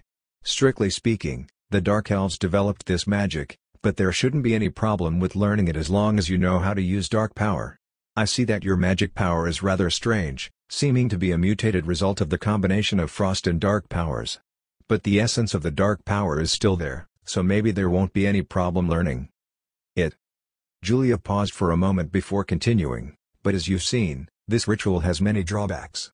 Especially when you're alone, it's best not to use it. Once an enemy interrupts you, not only will you be unable to restore your magic power, but your magic power will also collapse for a while, causing you to fall into danger. Are you sure you want to learn it? Dark Elves? You even learn their magic? Roy asked in surprise. Teach me this ritual. Maybe I can use it. Julia did not waste any time. She pointed at the magic formation beneath her feet and began to explain to Roy. In her opinion, Roy was a rare demon race and had great potential. Not only was he about to become a high-rank demon, but when she had lost consciousness, he had not abandoned her. In Roy's opinion, a fallen angel like Julia would help him understand the situation of angels and fallen angels, and perhaps he could use her to understand the situation in the abyss where high-rank demons lived. In addition, Julia herself had a high status, so maybe he could establish a connection with Demon King Samael through her in the future. Therefore, in a situation where both sides were more restrained, the two of them were in a very nuanced state of cooperation, and they were both carefully maintaining this cooperative relationship with each other. Roy worked hard to stop the angels so that Julia could recover her magic power without disruption. Similarly, when Roy asked to learn the dark ritual, Julia did not hide anything and explained seriously. Although they had a misunderstanding and fought earlier, they were both in the Abyss camp and were natural allies. When the angel army still existed, it was best for them not to infight. Whenever it came to various rituals, it involved knowledge related to magic formations. This dark ritual was the same. Magic formations usually had fixed geometrical structures and were divided into pentagram formations, 6-pointed star formations, 9-pointed star formations, and so on. But in addition to the geometric structure, it required engraving the corresponding magic symbols to form a complete hand. Effective magic formation. The same pentagram would produce totally different effects when drawn with symbols and demon characters, elven characters, or dragon characters. After acquiring Urania's inherited memories, Roy had completely supplemented his knowledge of demon characters. If the magic formation used demon characters, he might be able to understand it after a while. But the problem was that Julia's dark ritual magic formation was engraved with dark elven characters. The Dark Elves believed in the Queen of Spiders Lolth. In Urania's spider demon inherited memories, she should have memories of the dark elven writing.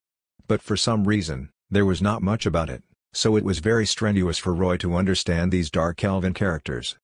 Roy guessed that it might be because most of the spider demon descendants lived in the abyss, so in the inherited memories left behind by the Spider Queen Lolth, there was more knowledge about demons and less knowledge about other worlds.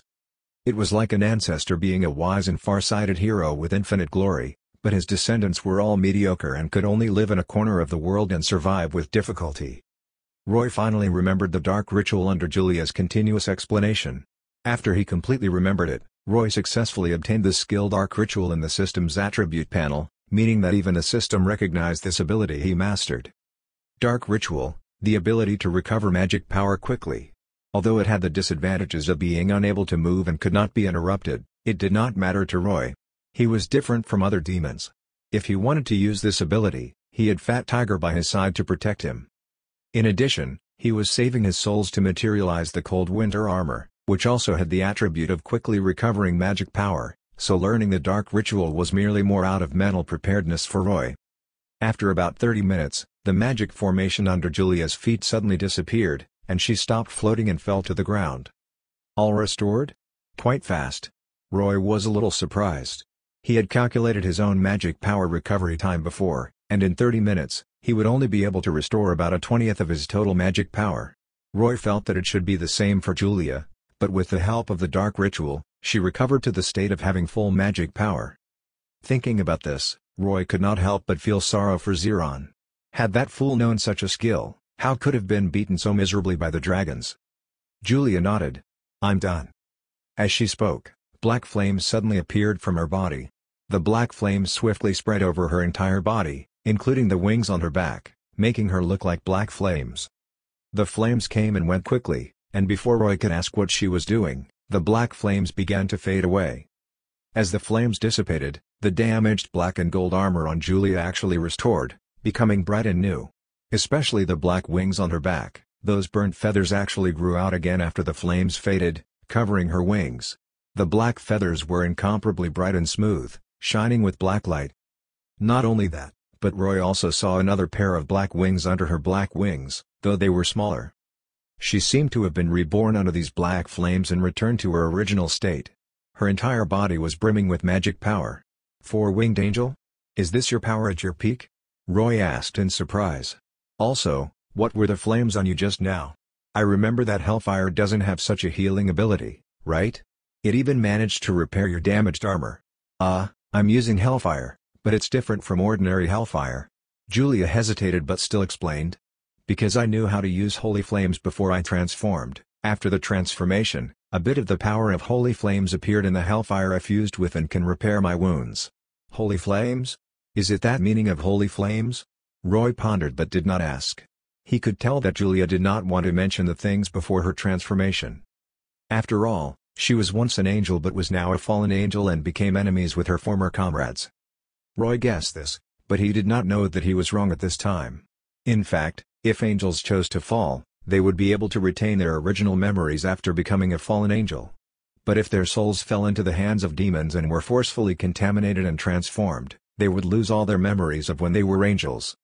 Julia was the latter. Her soul had transformed when it fell into the hands of Samael. She could not remember the past, so she was generally unwilling to mention things related to her past memories. She also knew that even if she could regain her memories, she would not be able to return to heaven. This was what it meant to go deep into hell and become a stranger from now on. A loud roar came from the sky at this moment. Roy and Julia both looked up and found that it was a group of human planes. There was a very large number of them, and not only were there a large number of fighter jets but also bigger bombers and some airborne early warning and control aircraft. It was a complete combat group, and it seemed that the humans had still not given up on their counterattack. Seeing the fighter jets, Julia remembered the scene of her being blasted by missiles and could not help but turn cold. Human weapons. It seems like it's true. Humans are indeed prepared. It was not in vain that angels and demons started the decisive battle of Judgment Day. Hearing this, Roy did not know what to say. Julia was obviously wrong. Although human weapons were powerful, they were still far from enough to deal with angels and demons. It was absolute nonsense to say that they were prepared. Facing the demon army led by the Demon King and the heaven army led by high-level angels, humans did not have much room to fight back. Only by using nuclear weapons would they be able to drag some enemies down with them. But once they used nuclear weapons, humanity was finished. I'm leaving now. I have to report the situation about the humans to His Majesty Samael. Julia said. In addition, the four horsemen of the apocalypse arriving so early is also different from what His Majesty expected. If he doesn't take action, I'm afraid that no one can stop the four horsemen. At this point, she looked at Roy. Since you want to avoid the four horsemen, go farther away. The battle between His Majesty and the four horsemen will probably affect most of the world. Roy continued to be speechless. No, girl, you're wrong again. The four horsemen of the apocalypse might not be able to wait for Samael to take action. She spread her wings and flew up. Before leaving, she suddenly asked, That's right, demon, what's your name? Osiris. Roy replied. Then, goodbye. Julia did not say anything else and turned to fly away. Chapter 141 The Kill Stealer Must Die. Roy was not too surprised by Julia's departure. After all, she was a direct subordinate of Samael and had to return to his side. Spreading his wings to fly, he continued moving in his original direction. In the process, Roy was trying hard to recall the plot from his memories. In his impression, War, one of the four horsemen, did not stay in the human world for long before the Charred Council summoned him back and imprisoned him. When he reappeared, it was already 100 years later in the human world, and humans were already extinct. Therefore, the battle between War and Demon King Samael that Julia mentioned earlier would not actually happen, and Roy did not need to run too far. However, there was another situation that Roy was worried about. During the time when War was imprisoned, Demon King Samael seemed to have been sealed. Yes, a Demon King like Samael was also sealed. Although Roy could not remember exactly who caused it, He still had a vague impression that when war returned 100 years later, it seemed that the final boss was not Samael. In other words, in these 100 years, another Demon King-level fellow had appeared in this world and fought Samael. Although he was unable to kill Samael, he had used other means to seal him. Therefore, it did not mean that Roy did not need to worry about anything else after avoiding war. Of course, this should happen in the next 100 years. The time span was too long, and Roy did not know when it would happen. It was useless to think too much about it now. After flying for about 2 hours, Roy finally arrived at his destination. He had seen on the map that this was a seaside city in Mers. The area of this city was rather large, about 1,200 square kilometers, and the population was around 8 million. It was one of the largest cities in all of Mers. When Roy arrived in the city and looked down, he found raging fires in many places in the city and thick black smoke slowly rising out of high-rise buildings. From time to time, gunshots and explosions rang out in the city, and the entire city reverberated with the terrifying sounds of air raid alarms. From the looks of it, when the clouds collapsed, many demons and angels had fallen into the city and then ignited a war here. However, this place was not the main battlefield after all, and Roy guessed that there would be fewer high-level angels and high-level demons here. Flying toward the center of the city from above, Roy saw the paralyzed traffic and people escaping. Many human soldiers were mustering their courage to fight against the angels and demons. They drove tanks and armored vehicles through the city and were constantly firing at angels and demons with these heavy weapons. A loud noise came from the side. Roy turned his head to the left, only to see a black military helicopter fleeing in panic. Behind this helicopter was a huge bat demon. It kept making evasive maneuvers, trying to get rid of the bat demon's pursuit, but in the end, it was all in vain. The huge bat demon pounced on the helicopter's tail from behind, grabbed the fuselage tightly with his claws, and then bit the tail off. The helicopter that lost its balance immediately chose to crash into a building with the bat demon. But just before the impact, the bat demon flew away from the helicopter. Boom! With a loud explosion, the helicopter turned into a large fireball, and the blast wave of the explosion shattered the glass of the building. The bat demon flying in the air burst out in ear-splitting laughter. He opened his mouth and spat out a few large fireballs, bombarding the middle of the building. Perhaps it was because the bat demon's attack hit the support pillars, but the building actually started to tilt during the explosions. The people taking refuge in the building screamed in horror. They slid out of the tilting building and fell from tens of meters into the ground, turning into meat paste. Some people managed to grab supports with their hands and did not fall out, but the moment the building collapsed, they still failed to escape the fate of death. The ground trembled when the building fell over, and tens of thousands of tons of reinforced concrete smashed the ground, creating a tremendous amount of smoke and dust that even the sea breeze could not blow away. This massacre probably brought over 1,000 souls. But before the bat demon had time to celebrate, a golden longsword pierced his back. An angel with 2 big wings, holding a shield in his left hand and a longsword in his right hand, had dived from the sky and pierced the chest of the bat demon. The bat demon screamed and rolled desperately in the air, trying to get rid of the angel warrior. But the angel warrior gripped the longsword firmly and leaned close on the bat demon's back. The angel and demon fell to the ground together and resumed their battle. When the battle reached its end, and the bat demon was about to kill the angel, a large shell suddenly flew over and hit the bat demon. The immense force smashed the bat demon's huge body into the air. The muzzle of a tank was emitting smoke. The angel warrior climbed up and tried to pick up his longsword while panting, but a dense burst of bullets hit him, creating sparks all over his armor, causing his entire body to shake. Dozens of human soldiers following the tanks started firing at the angel with heavy machine guns. The attacked angel was furious. He picked up his longsword and shield without a word and rushed forward under the rain of bullets. He swept away these human soldiers and then split the tank in half with one stroke of his sword. In the distance, the bat demon that was sent flying by the tank shell stood up. He shook his head, feeling a little dizzy, but after seeing the angel warrior, he made a strange cry and rushed forward. Similar scenes were happening all over the city.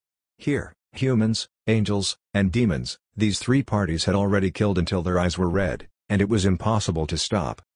Under the watchful gaze of the demon eyes, Roy could see the light of souls floating in the entire city. Most of the souls were hovering above the ground, but a small number were slowly floating into the air. Some angels were collecting these souls floating in the air, while most of the souls on the ground were in the hands of demons. However, there were simply too many souls, and the demons and angels in combat might not be able to take away every soul. Roy descended onto the top of a building and took out a system creation he had prepared beforehand from the system space. It was a flag. In addition to the dark color, the Osiris mark on the flag representing Roy was slightly attractive. It was a hexagonal snowflake pattern. He pierced the flag into the concrete of the building and stood beside it as he poured magic power into it. The next moment, the flag began to flutter, and the Osiris mark on the flag slowly glowed.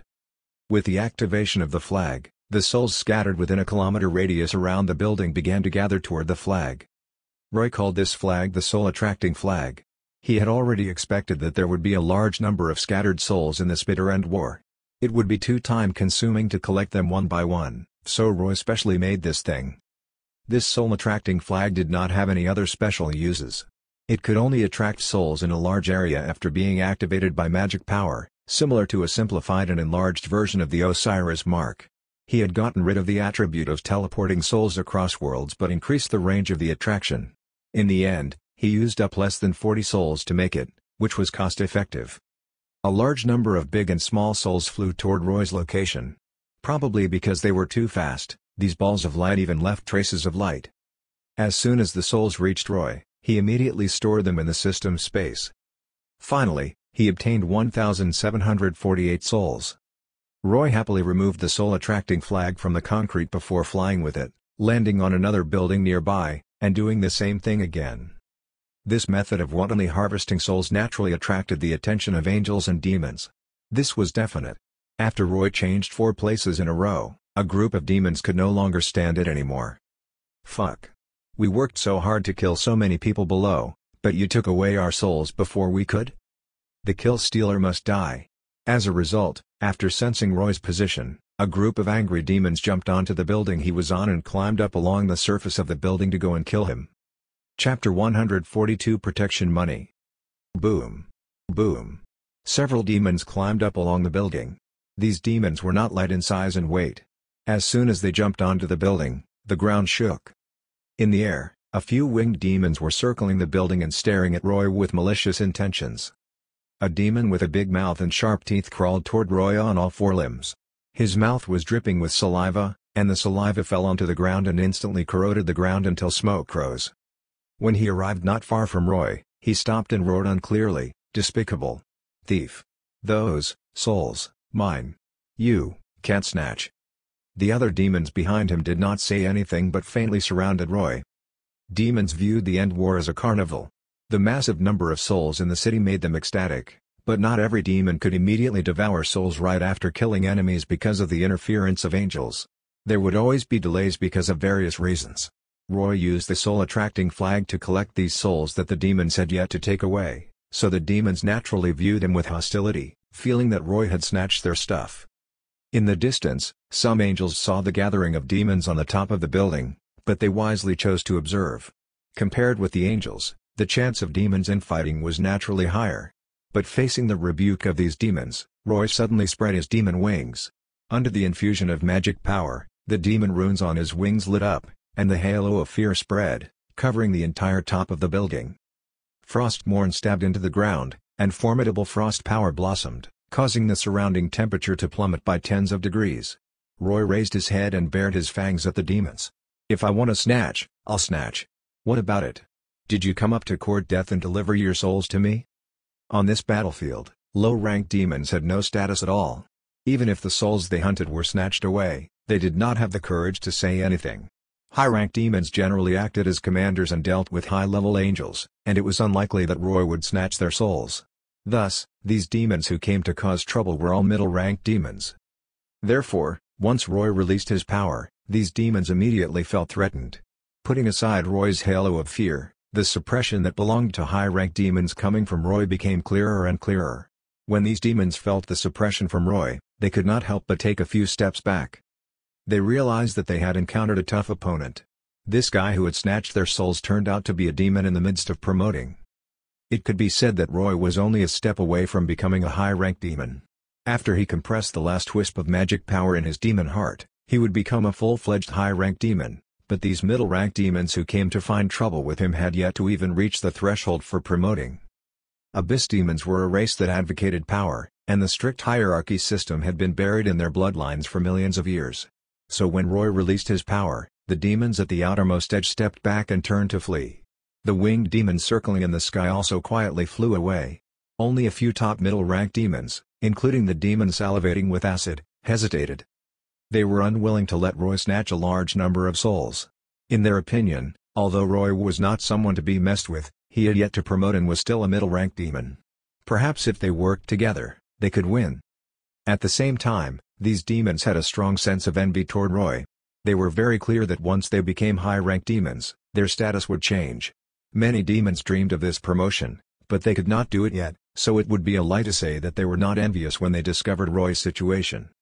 Roy could roughly guess what these demons were thinking from their distorted expressions and eyes, but he did not care what they were thinking. He had already given them the opportunity.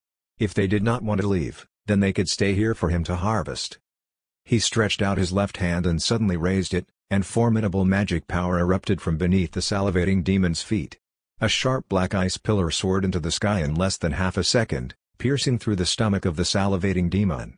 This black ice pillar was tens of meters tall, and it hung the demon in midair in an instant. The other demons quickly moved away when Roy's magic power erupted. But unexpectedly Roy waved his hand, and several ice spears materialized in the air. They flew toward these demons to block their escape route. Roar! Realizing the danger, these demons all roared and used their magic power to fight back. One of the demons opened his mouth and spat out a shock wave formed by the power of darkness, while two other demons ignited with blazing flames and waved their hands to fire fireballs. Unfortunately, their magic could not stop or cancel out Roy's ice spears at all. Roy's black ice spears broke through their magic and pierced into their bodies. Although he was still a middle-rank demon, Roy's magic was now completely different from the past. The compressed magic power brought about a qualitative change in magic. It could be said that the magic he cast with the same amount of magic power was now at least twice as powerful as before. This was the most essential difference between high-rank demons and middle-rank demons. Roy's ice spears pierced through the three demons at the same time, but they did not pierce their hearts. Even so, the three demons screamed loudly. But before their voices died down, Roy flashed behind them and waved Frostmourne, instantly cutting the waists of the three demons with a powerful force. Purple blood splattered. These demons had paid the price for their hesitation just now. After taking the souls of the three demons, Roy looked up at the demon pierced by the ice pillar. Although the ice pillar had pierced a big hole in his abdomen, he was still alive. The demon's vitality was very strong, but the magic power virus contained in the black ice pillar was rapidly devouring his magic power, leaving him unable to fight back. "Don't kill me," the demon said weakly to Roy. "You, powerful. I, willing, submit." This was a choice that many demons usually made when facing stronger demons. However, this situation rarely occurred among demons of the same rank. Such words showed that this demon, like Urania before, was really afraid of Roy. Roy thought about it and then pointed his claw at this demon from afar. He used psychokinesis to break the ice pillar at the top and let this demon down. The situation here was slightly different from in the Abyss. Back in the Abyss, Roy had no place to use Urania. Moreover, he could not trust Urania's loyalty, so he directly killed Urania and took her inherited memories. However, this demon did not seem to have any inherited memories worthy of Roy's attention, so it was better to treat him as an accomplice that helped him collect souls. If I had known earlier, I wouldn't have killed the other three demons so quickly. There were too many souls here, and Roy alone had limited efficiency. "I can let you go and let your pathetic soul continue to stay in your ugly body," Roy said to the demon, attempting to pull out the remaining ice pillar from his body. "But you need to sign a demon contract with me." "Yes, Your Excellency," the demon replied with a grimace. He was in pain. Roy waved his hand, and a demon contract appeared in front of them. The content of the demon contract was very simple. Roy would let this demon go and not kill him, but as the price, 20% of the souls this demon obtained in this world would automatically pass through the power of the demon contract and be handed over to Roy. To put it bluntly, Roy was collecting protection money. As long as this demon was not killed by angels or other enemies in the future, he would have to hand over 20% of the souls he obtained to Roy. After seeing the content of the contract, the demon signed his demon name on it without another word. And so, the contract was established. "I leave now, Your Excellency?" the demon asked carefully. Roy nodded. Feeling relieved, the demon quickly covered his wound and jumped down from the top of the building. Roy was not surprised that this demon had signed a contract so readily. Roy's method of collecting protection money was not actually uncommon among demons. Many high-ranked demons did this, and they were even more exploitative. Back in the Heroes of Might and Magic world, Xeron had done this. Moreover, he was more extreme. All the spoils of war belonged to him, and he had only distributed a small portion to the demons below. Even after signing a contract with some high-level demons, Xeron actually obtained about 50 to 60% of the spoils. Compared to that, Roy's protection money was only 20%, which was already quite generous. Roy was not a true high-rank demon yet, so he could not command these demons to fight and harvest the spoils of war for him. But he could use this method to find more demons to sign demon contracts. It could be regarded as a disguised form of reaching the same purpose as that of high-rank demons. At that time, not only would he use the soul-attracting flag to collect souls, but he would also have a large group of contract workers under him. The speed and efficiency of earning souls would definitely increase a lot. Chapter 143 Perishing Together. Over the coming days, Roy kept collecting souls in the city. In addition to him collecting them personally, Roy developed a batch of downlines. They were all top middle-rank demons forced to sign contracts after Roy ruthlessly beat them. There were about 70 of these demons, and they could bring Roy at least 1,000 souls every day. But as time passed, the name of Demon Osiris gradually spread. His appearance as a frost demon was very easy to identify, so many middle-rank demons avoided him after recognizing him and no longer gave him the chance to attack. Helpless, Roy could only stop this enslavement method because he found that not only were middle-rank demons avoiding him, but even some high-rank demons in the city noticed him. The high-rank demons certainly did not want more demons to compete with them for souls. But they noticed that Roy was about to promote, so they did not attack him and maintained a certain degree of restraint. Compared to the high-rank demons, the angels did not have so many reservations. On the contrary, as long as Roy appeared, he would often be attacked by a large number of angels in this area. It seemed that the angels did not want another high-level demon to appear, so they were all thinking of ways to kill him in the cradle. After realizing this situation, Roy tried to avoid the angels as much as possible, afraid of accidentally encountering high-level angels. After coming out to collect souls every day, he found a place to focus on compressing his magic power. Even so, the number of souls Roy possessed kept increasing, from 30,000 to 50,000 and then to 70,000. He was getting closer and closer to his goal of 100,000 souls. Just like that, a month passed. And during this month, the humans of this world had suffered heavy losses. Take the city Roy was in for example. A city with millions of people had almost turned into a ghost city within merely a month. The organized regular army had long been exhausted from the war with angels and demons. Although the powerful technological weapons of humanity posed a threat to angels and demons, unfortunately, these powerful weapons usually needed a long period of training to master. If the soldiers who knew how to operate them were killed, it would take a long time for new operators to complete the training and replenish their forces. During this period, these weapons could only become decorations. Humans had still been able to use tanks, helicopters, and fighter jets to counterattack at the beginning. But later on, they could only use ordinary firearms to protect themselves and counterattack. And these ordinary firearms posed even less of a threat to angels and demons. The city was now completely reduced to a battlefield where angels and demons fought every day. Human figures could no longer be seen on the ground, and all the survivors hid in sewers, underground bomb shelters, and so on. Their numbers had also dropped to an incalculable extent, and they could only live like the rats in the gutter. Even though they were hiding in these dark corners, humans were still dying in large numbers. Every day, when Roy collected souls with the soul-attracting flag, he could always collect ownerless souls from some corners. Clearly, these dead humans had died due to the lack of food and medicine. Regarding this situation, Roy could only sigh. He knew very well that in such an Armageddon war, human cities could no longer carry out any production, and there was only death for the survivors here. On the other hand, the survivors hiding in remote mountains might be able to find a way to survive, and they might even be able to build facilities like refuges and obtain food through farming with the strength of a few people. However, this was merely struggling at death's door.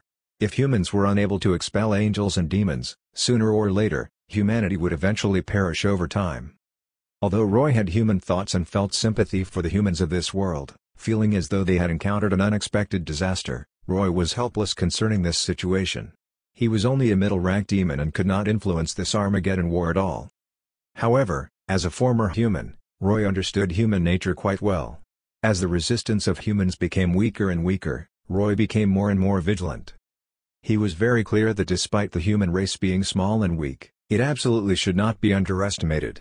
Their personalities were two-sided. It could be said that they had the love and kindness represented by angels and also the ruthlessness and viciousness represented by demons. When they realized that their extinction was imminent, they would definitely be ruthless enough to perish together with the angels and demons. They might even stake everything and completely destroy this world. Since they could not obtain it, then the angels and demons should not even think about it. Therefore, Roy did not idle during this time. He found a place and dug a very deep cave. On the 66th day since the end war started, everything happened as Roy had expected. At midnight on this day, humans used their final means of retaliation. Hundreds of intercontinental missiles appeared at the same time from under the water in the depths of the ocean and the military bases hidden in the mountains. These intercontinental missiles were all deadly weapons with nuclear warheads.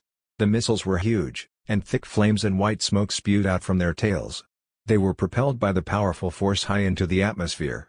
In the dark night, these missiles looked like meteors in reverse, appearing dazzling and determined. Many angels and demons discovered this scene. They knew that these missiles were human weapons, but they did not understand what they meant, thinking that they were just like the missiles that attacked them in the past.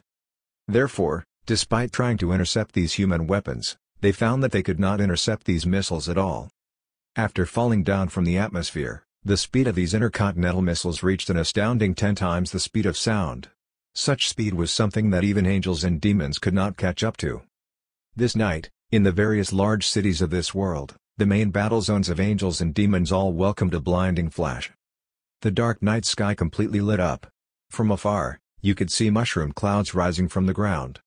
Intense high temperatures and blast waves swept across millions of square kilometers of Earth. Vast numbers of angels and demons turned into ashes under the high temperature and blast waves, and then not even ashes were left. There was no need to mention low and middle-rank demons and low-level angels. Even some high-level angels and high-level demons died in the sea of flames in this global attack because of inadequate protection. The coastal city Roy was in was also hit by a nuclear bomb. An aircraft carrier fleet had appeared in this coastal city before. But this fortress sailing on the sea did not last long before being sunk by angels and demons. Only the nuclear submarines hiding in the deep sea managed to escape this disaster. After all, most angels and demons were active on the ground and the sky, and they could not bother with the seabed. The nuclear bomb that attacked this city was launched by a nuclear submarine in the seabed hundreds of kilometers away from the coastline. The moment the nuclear warhead landed, Roy felt a huge sense of crisis, so he hid in the cave he dug in advance and condensed a thick layer of black ice for a second layer of protection. The hot flames even exceeded the temperature of the flames of the abyss, and the ground and air became blisteringly hot. Roy hid in the cave, and his black ice was constantly melting, so he had to replenish it unceasingly with magic power. Fortunately, this situation did not last long. When Roy emerged from the cave with lingering fear, he saw a scorched land comparable to the abyss. The tall buildings were gone, leaving only some foundation and rubble. Rocks turned into magma, trees turned into black ashes, and scorchingly hot winds blew. On this day, humans used their technological strength to fight a decisive battle of Judgment Day against angels and demons. Chapter 144 Demon Merchant. The blast waves were still blowing thick smoke and dust into the atmosphere, and the sky was gradually dimming. Even at night, the starlight and moonlight had disappeared. Roy knew that this was due to a massive amount of dust gathering in the atmosphere. This dust would stay in the atmosphere for the next few months and block all light from the sun. During this time, because there was no sunlight, the plants on the ground would wither and die, causing further destruction to the ecosystem. The temperature of the entire Earth would welcome a huge drop. Perhaps when the snow fell, the dust in the atmosphere would slowly fall to the ground with the snow, but this process was extremely slow. Until the sun could shine on the Earth again, the nuclear winter would continue. Roy held the soul-attracting flag and continuously poured magic power into it as he wandered around the city that had completely turned into ruins. Wherever he went, scattered souls would be attracted and fly towards him. These souls should belong to the human survivors that hid underground. They could have lived a while longer, but because of the nuclear attack, they died. After all, without a solid bunker, it was impossible to protect against nuclear radiation and high temperatures. Roy knew that many angels and demons had definitely died in this nuclear attack, However, due to the special nature of the souls of angels and demons, it was impossible to obtain these souls if they were not caught the moment they were exposed. The bodies of angels and demons might have burned to ashes under the high temperatures and blast waves, but the Ouroboros mark protected their souls. Of course, the dead angels and demons did not return to the abyss or heaven but instead resurrected in the abyss outpost in the White City. The alternate spaces opened by demon kings or high-level angels had certain characteristics of the abyss or heaven and could function as resurrection hubs for angels and demons. They only needed to recuperate for a while to recover from their injuries, and then they would appear in this world again. They were only temporarily expelled and not truly killed, but humans did not understand this. The temperature had already begun to drop, and Roy felt his magic power becoming active. Currently, compressing his magic power became exceptionally smooth and fast. And more than that, but Roy found that his body was experiencing some kind of special agitation. At first, Roy did not understand what was going on, but then he saw a high-rank demon. This high-rank demon was a traditional abyss demon with crimson skin. In addition to a pair of curved demon horns on his head, he also had a sharp horn on his forehead. However, perhaps because of the impact of the nuclear explosion earlier, half of his body was burned, and bones and dangling flesh could be seen all over. Even his wings had one side broken off. After all, not every demon had been prepared like Roy. But he had still not died and been expelled with such serious injuries. The magic power in his body was empty, but under his powerful self-healing ability, the dangling wounds were squirming and gradually healing. This high-rank demon was squatting in a pile of rubble and panting heavily. When Roy appeared, he immediately glared at Roy fiercely. However, Roy did not intend to take advantage of him and merely observed him from a distance. Because Roy discovered that while the wounds of this high-rank demon were gradually healing, there seemed to be some anomaly. On the burnt half of his body, some strange small scales appeared while his wounds healed. He definitely did not have these scales before. It was obvious when he compared them with the more intact side of his body. These scales were the anomaly that Roy mentioned. Wherever the wounds of high-rank demons healed, these scales would spread to form a new protective membrane. It was not only this high-rank demon. When Roy continued to wander around and found some demons who were also recovering from serious injuries, he discovered that this anomaly appeared on most demons. Roy gradually understood that this was probably due to the radiation after the nuclear explosion. Demons had always been living in the harsh environments of the abyss. This not only caused demons to be stronger but also gave them strong adaptability to high-risk and harsh environments. After all, those that were not adaptable would definitely not be able to survive. Now that the nuclear bomb had exploded, the radiation in this city could be said to be terrifyingly strong. The bodies and cells of these heavily injured demons were exposed to this fatal radiation, and if they did not evolve, they would die. Therefore, their bodies spontaneously underwent mutation and evolution to help them resist this fatal radiation. The agitation in Roy's cells was probably also from this. He had used the T-virus in the past, and his cells were almost perfect. In other words, he had a better ability to adapt and evolve. Now that he was walking around the city, the radiation contamination he received was very strong. Under the stimulation of the external environment, Roy's body was undergoing changes. The evolutionary ability of demons corresponded to the quote, "That which does not kill us only makes us stronger." On the other hand, the angels were on the verge of dying. Roy discovered some surviving angel soldiers in the ruins, but after careful observation, he found that there was no corresponding adaptation phenomenon on these angels. Under the intense radiation, these angel soldiers looked extremely weak, and even if their bodies were not burned, large areas of festering appeared. When the angels saw that a demon had discovered them, despite wanting to resist, they found that they could not even hold their weapons. When the nuclear bomb exploded, not only did they exhaust their magic power but also their physical strength. Justice will come. You won't succeed. When Roy found a four-winged angel, he was also unable to fight. He was a captain and had led other angel soldiers to fight against demons earlier, but now, he could only glare at Roy angrily and say this catchphrase. Before Roy could say anything, a voice suddenly came from behind him. "Atilda. What a weak oath. Isn't that right?" Roy was shocked. He turned around and found that behind him was a demon floating in the air. This demon was slender and had a pair of demon horns on his head, but he had a skull-like face. His sharp black claws intertwined and rubbed each other. Roy did not know if it was an illusion or not, but when he looked back at him, his skull-like face revealed a humble and flattering smile. However, He clearly had powerful magic power fluctuations and did not lose to other high-ranked demons at all. "You are. Why are you behind me?" Roy asked, looking at him cautiously. "Aha, don't be nervous." The demon spread his hands. "My name is Vulgrim, a Rift demon." Roy carefully sized him up and finally remembered that this demon seemed to be the demon merchant who had traded with the four horsemen of the apocalypse. He actually appeared here? However, what Roy did not expect was that Vulgrim was a Rift demon. Similar to Frost demons, Rift demons were also a rare race of demons in the Abyss. Rift demons had a special ability. They could travel between the gaps of space, freely passing through the gaps of space to come and go to various spaces. Because of this special spatial ability, even though Rift demons were rare, they were very famous in the Abyss. Hearing this, Roy understood why he could silently appear behind him. "What do you want to do?" Roy first looked at Vulgrim, then at the four-winged angel he was holding. He suddenly reacted. "Do you want the soul of this angel?" "Of course." Vulgrim rubbed his claws with a greedy expression. "But don't misunderstand. I don't want to snatch it from you. I know the name of Demon Osiris. I just want to make a deal with you." Chapter 145 Artificial Angels. What Roy did not know was that before he found this four-winged angel commander, Vulgrim had been waiting by the side for a long time. He was waiting for this angel commander to die. It couldn't be helped. Although Vulgrim was a high-ranked demon, he did not seem to like fighting. Or rather, he was simply not good at fighting. When he discovered the heavily injured angel commander here, he did not immediately finish him off and take his soul, but instead chose the safest option and waited for him to die. Moreover, he had waited very far away. He was extremely timid and cautious. However, Vulgrim did not expect Roy would roam over and immediately discover this angel commander buried in the rubble and dig him out.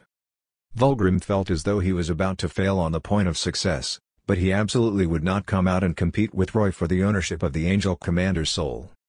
So after thinking about it, he decided to do his usual profession and appeared behind Roy, intending to make a deal with him.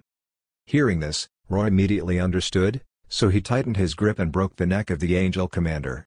Then he grabbed the golden soul floating out of the angel commander's body and stretched it out in front of Vulgrim. "Is this what you want to trade with me?" "Aha! The holy soul of a four-winged dominion angel." Vulgrim looked at the soul greedily. He extended his claw, wanting to take it, but Roy suddenly withdrew his hand, making him grab at nothing. This golden angel soul was a middle-class holy soul in the system display. It was different from the souls of low-level angel soldiers, so Roy also realized that this soul might be relatively precious. How could he let Vulgrim get it so easily? Looking at Roy's teasing eyes, Vulgrim feigned coughing to hide his embarrassment. Then he pointed at the angel commander's corpse. "And the angel core? I want the angel core too." Roy glanced at him without saying a word. He stretched out his hand, and his sharp claws tore through the abdomen of the angel. From his abdomen, he took out a small, crystal-like object that had many dense angel characters on its surface. This was the angel core. From Arania's inherited memories, Roy knew that some angels had such things, but even in the inherited memories, there was no mention of what the cores were for. Therefore, Roy had only taken away the souls of the angels that he had killed earlier but did not touch the angel cores in their corpses. "Do you know what this thing is for?" Roy asked Vulgrim. "Of course." Vulgrim rubbed his hands. "I'm a Rift demon. Thanks to my spatial ability, I know many secrets." "Then explain to me." Roy started tossing the angel core in his hand. "You probably don't know that. Some angels are artificially created."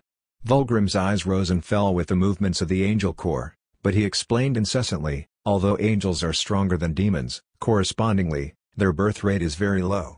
There are very few original angels that can truly be born from the eggs of angels. Therefore, in addition to forging weapons and armor, Heaven's Foundry has been dedicated to researching artificial angels so that Heaven no longer has the numerical disadvantage in the war with demons. "Oh?" Roy was stunned as he looked at the angel core in his hand. "So, those with angel cores are all artificial angels?" "That's right." Vulgrim nodded. "They first cultivate an angel embryo and then implant it with an angel core to carry a soul.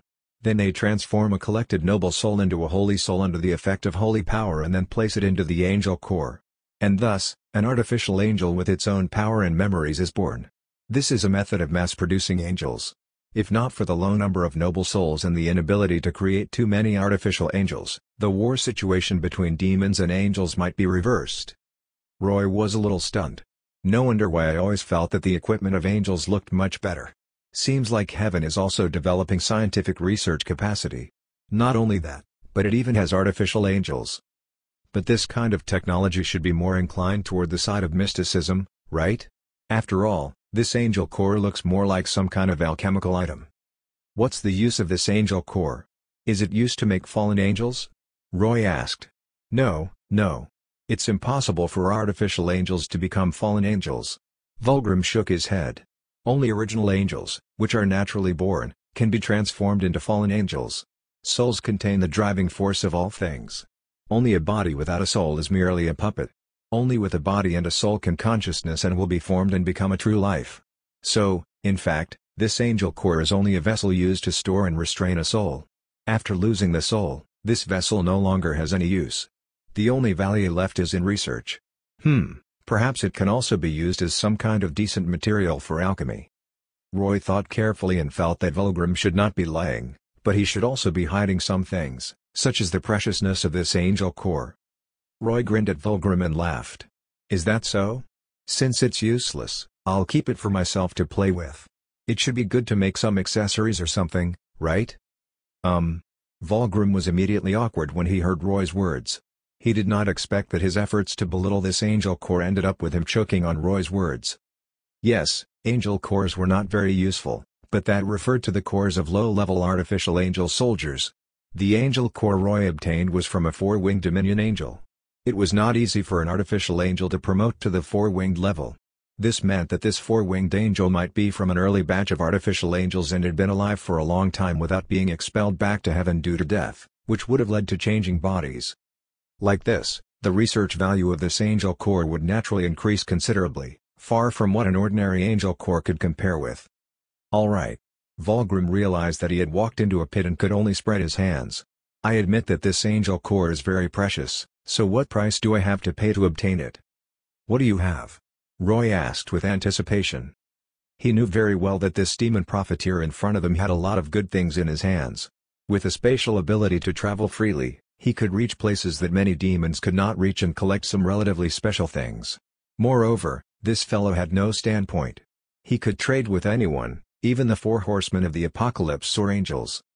Roy had not thought about encountering this fellow before, but since he had encountered him, he could not let it go. Even without the soul and core of the four-winged angel, he planned to trade with Vulgrim once. After all, Vulgrim still accepted souls as currency, and in the past transactions, he might have hoarded a great number of souls. However, Vulgrim did not mention using souls to trade with Roy at the beginning. Instead, he waved his hands gently and presented an item to Roy. You're in the midst of promoting now, and your body seems to be mutating. I think you may be able to use this. Roy looked down, only to find that what Vulgrim was displaying was a canteen? Are you sure you didn't take out the wrong thing? Roy asked while staring at him. Of course it's right. This is something I stole from under the nose of the Angel of Death, Azrael. Vulgrim said proudly. This is well water from the Well of Souls. Roy looked at him doubtfully. All right, let's just assume what you said is true. What is the use of this thing? This thing has many uses. Vulgrim waved his hands and gestured. But its greatest use is to purify and strengthen your soul. Chapter 146 Enchantment. With Vulgrim's explanation, Roy finally understood what he meant. According to Vulgrim's description, this so-called Well of Souls was a place that heaven used to purify and condense souls. It mixed a large number of ordinary souls into the well water so that it could artificially produce noble souls. After all, it was too little and too slow to obtain noble souls from humans alone. From this point of view, the transmute function of the Heradric cube Roy created was not coincidental. High-quality high-class souls could indeed be synthesized, but the Heradric cube was simply a divine artifact to heaven in terms of efficiency. It completely skipped the long separation and fusion process and could directly produce the final product. Because the Well of Souls had such an effect, the function of the well water was very clear. In the process of continuously promoting, demons consumed a massive number of souls to obtain magic power, so their souls would gradually be affected over time. This effect would be most obvious when promoting to high-rank demon. It would cause the souls of high-rank demons to become the evil souls corresponding to the holy souls. Take note, it was evil and not fallen. This type of soul was a level higher than a fallen soul, and this process was the sublimation of the soul. If he used the well water of the Well of Souls during his promotion to high-rank demon, it would make his soul more solid and tenacious during the sublimation. The benefits were obvious. The stronger the soul, the more difficult it was for demons to be injured by spiritual magic. Even if a powerful enemy killed and expelled them, they would suffer less damage to their souls after returning through a gate of the abyss. Moreover, souls and bodies were complementary. The strength of the body would make the soul stronger, and the same was true vice versa. The stronger the soul, the stronger the body. At this moment, Roy's body was undergoing unknown changes due to the radiation. If he took the well water from the Well of Souls at this time, his body would mutate in a better direction. After hearing about the usefulness of the well water, Roy was very moved and bargained with Vulgrim. After he promised to help Roy strengthen Frostmourne in addition to the well water, the two demons successfully reached a deal. Of course, Roy was not a fool and would not easily believe another demon. So when he received the canteen of the well water, he specially placed it in the system space to check its attributes. Roy felt completely relieved when he found that what Vulgrim said was true, and the attributes displayed by the system indeed had the strengthens the soul term. Although Roy could also create items that could affect souls through the system, since the effect was the same, Roy did not need to waste souls to create them. After checking the well water, Roy took out Frostmourne and handed it to Worglin. Holding Frostmourne, Vulgrim was slightly infatuated as he looked at it with pleasure. It had to be said that Frostmourne's appearance was indeed a masterpiece. Anyone who saw this sword would be involuntarily attracted to it. Although Vulgrim could not see the attributes of the sword, he could feel the power on it. Although he was not good at fighting, he was a bona fide master of enchantment and alchemy, so the first thing he said was, "This is a sword of cursing full of dark power." After thinking about it, he said to Roy, "Initially, I wanted to add an Angel Slayer attribute to your weapon, but now I feel that this enhancement seems a little appropriate." "Angel Slayer?" Roy asked in surprise. "What enchantment is this?" "It's an enchantment similar to Dragon Slayer," Vulgrim explained. "Among enchantments, there are often ones that specifically target certain creatures. Dragon Slayer is for dragons, Demon Slayer is aimed at demons, and Angel Slayer is naturally for angels. This enchantment would allow your weapon to deal greater damage to angels. It's a pretty good ability," Roy said in understanding. "Isn't it good?" "It's best if this sort of cursing specializes in the power of cursing," Vulgrim said. "In this case, as you continuously use it, the dark power attached to the sword will naturally condense and develop in the direction of the curses. Over time, the power on the sword will become stronger and stronger. It won't be good if the attributes are too complex." "Then, how do you plan on strengthening it?" Roy asked directly without thinking too much. "How about heavy? With this enchantment, all enemies injured by this sword will become extremely heavy, causing their movements to become sluggish." "Sure." Roy was not picky. In any case, getting Vulgrim to help him strengthen Frostmourne was basically a bonus from bargaining. Of course, it was worth it. If Roy were to create this heavy enchantment attribute himself, the consumption of souls would increase because of the increase in the attributes of the sword. Seeing that Roy did not object, Vulgrim took out his tools and began to fulfill his commitment. His tools emerged from the void, reminding Roy of Vulgrim's special ability, so he had some evil thoughts. This guy has probably stored all the good things he's collected in his space through his spatial ability. If I can break or find the space he hides things and directly snatch them from him, maybe I can make a fortune out of it. Of course, even if he wanted to, Roy did not really carry it out. The success rate was too low, and it was unnecessary. Even if it really worked, he would probably have to pay a lot. While Roy was lost in thought, Vulgrim gradually became flustered. When he began enchanting Frostmourne, he suddenly realized that he needed far more materials and magic power than he had imagined. There was nothing to be done about it. After all, Roy had created Frostmourne through the system, and there was an incremental effect when enhancing. Now that he handed it over to Vulgrim for strengthening, the incremental effect would not disappear. The heavy curse was only a relatively simple enchantment, but when it came to Roy's sword, the consumption of materials increased several times. This was akin to using a large number of materials to substitute for the use of souls. Not only was Vulgrim flustered, but his heart ached to death. He knew that he had been deceived by Roy's strange sort of cursing. The dark curse power originally attached to this sword was actually very condensed, leading to it having a natural repulsive effect on the newly added curse. To add it forcefully, he had to pay a greater price. However, Vulgrim could do nothing about it.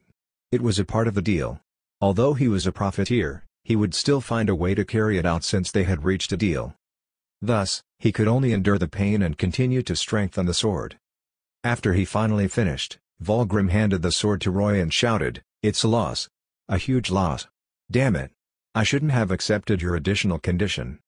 Roy looked at the additional heavy attribute on the sword and felt very satisfied. This was equivalent to saving at least 1 or 2,000 souls. How could he not be satisfied? So Roy threw the Angel Core and the middle-class Holy Soul to Worglin. "The deal is done. You can look for me if you need anything next time." Roy's greatest hunger was actually for Vulgrim's spatial ability. If he remembered correctly, Vulgrim had a type of spatial channel called a Serpent Hole. It seemed to be opened by him using his ability as a Rift Demon, and he could lend it to others to use. Using this Serpent Hole, anyone could ignore geographical factors and cross thousands of kilometers in the blink of an eye to reach another place. Roy did not know how many materials Vulgrim had consumed, but he seemed to be in great pain and said angrily, "One loss-making deal is enough. I don't want to do more." With that, his body suddenly disappeared, leaving that sentence as he left. Roy was not angry. He opened the canteen containing the well water and found that it was blue and full of an alluring smell. He plugged it again and planned to find a place to use the well water without disturbance. If nothing unexpected happened, when he used the well water, it would be time for him to break through to High Rank Demon. Chapter 147 Achieving High Rank Demon. The condensed and concentrated magic power was continuously and quickly flowing and retracting through the magic power nodes in his body. Roy was now in a city park, but the originally beautiful scenery of this park was long gone. There was only a thick layer of black ashes on the ground, which was formed by carbonized plants that the wind had blown here. In addition to the black ashes, the original lake in the park was now only a big basin-like pit. Roy was now sitting at the bottom of this big pit. He was squatting on the ground, his long tail behind him, his pair of demon wings retracted behind him. His entire body remained motionless as he concentrated on compressing the last bit of magic power he had left. Every time he compressed magic power, Roy's demon heart would beat very fast. And this time, perhaps it was because of the terrain, the sound of his heart beating was louder than usual. Roy could hear the thumping sounds echoing in the entire pit at the bottom of the lake. His magic power stretched out and immediately shrank back. Every time he repeated this process, Roy could feel his magic power condensing a little. During this period of time, Roy had been constantly repeating this process, and his magic power had become more and more condensed. After about 3 hours, Roy's body suddenly moved. He spread his hand, took out the canteen of well water from the Well of Souls from the system's space, and then raised his head to drink it. The sparkling blue liquid slid down his throat, and Roy threw the canteen aside before completing his final magic power compression. After he completely compressed all his magic power, Roy's body began to change the next moment, as though some kind of signal had spread throughout his body. First was his demon heart. Roy could feel something seeming to grow on his heart. These things gave him the feeling that they were extremely tough threads that intertwined and interweaved with each other, completely surrounding and protecting his heart like a net. With the formation of this protection, Roy could clearly feel that his heart seemed to have become stronger and more powerful. The change in his heart was only the first step. The next changes were all around. Roy's muscles began expanding all over, his weight was rapidly increasing, and his bones made cracking sounds as he grew taller. These changes were very similar to when he promoted to middle-rank demon. It seemed that the body of demons would more or less change every time they promoted. Roy spread his hands and found that his fingers had become a little longer, and his nails had become harder and longer. He grew taller, and his body grew bigger. Even the tail behind him had become much thicker, and some additional sharp spikes had grown near the end. These changes had happened in a short amount of time, so Roy's skin was now lacerated and bloody. At the same time, a strange feeling came from the shoulder blade on his back.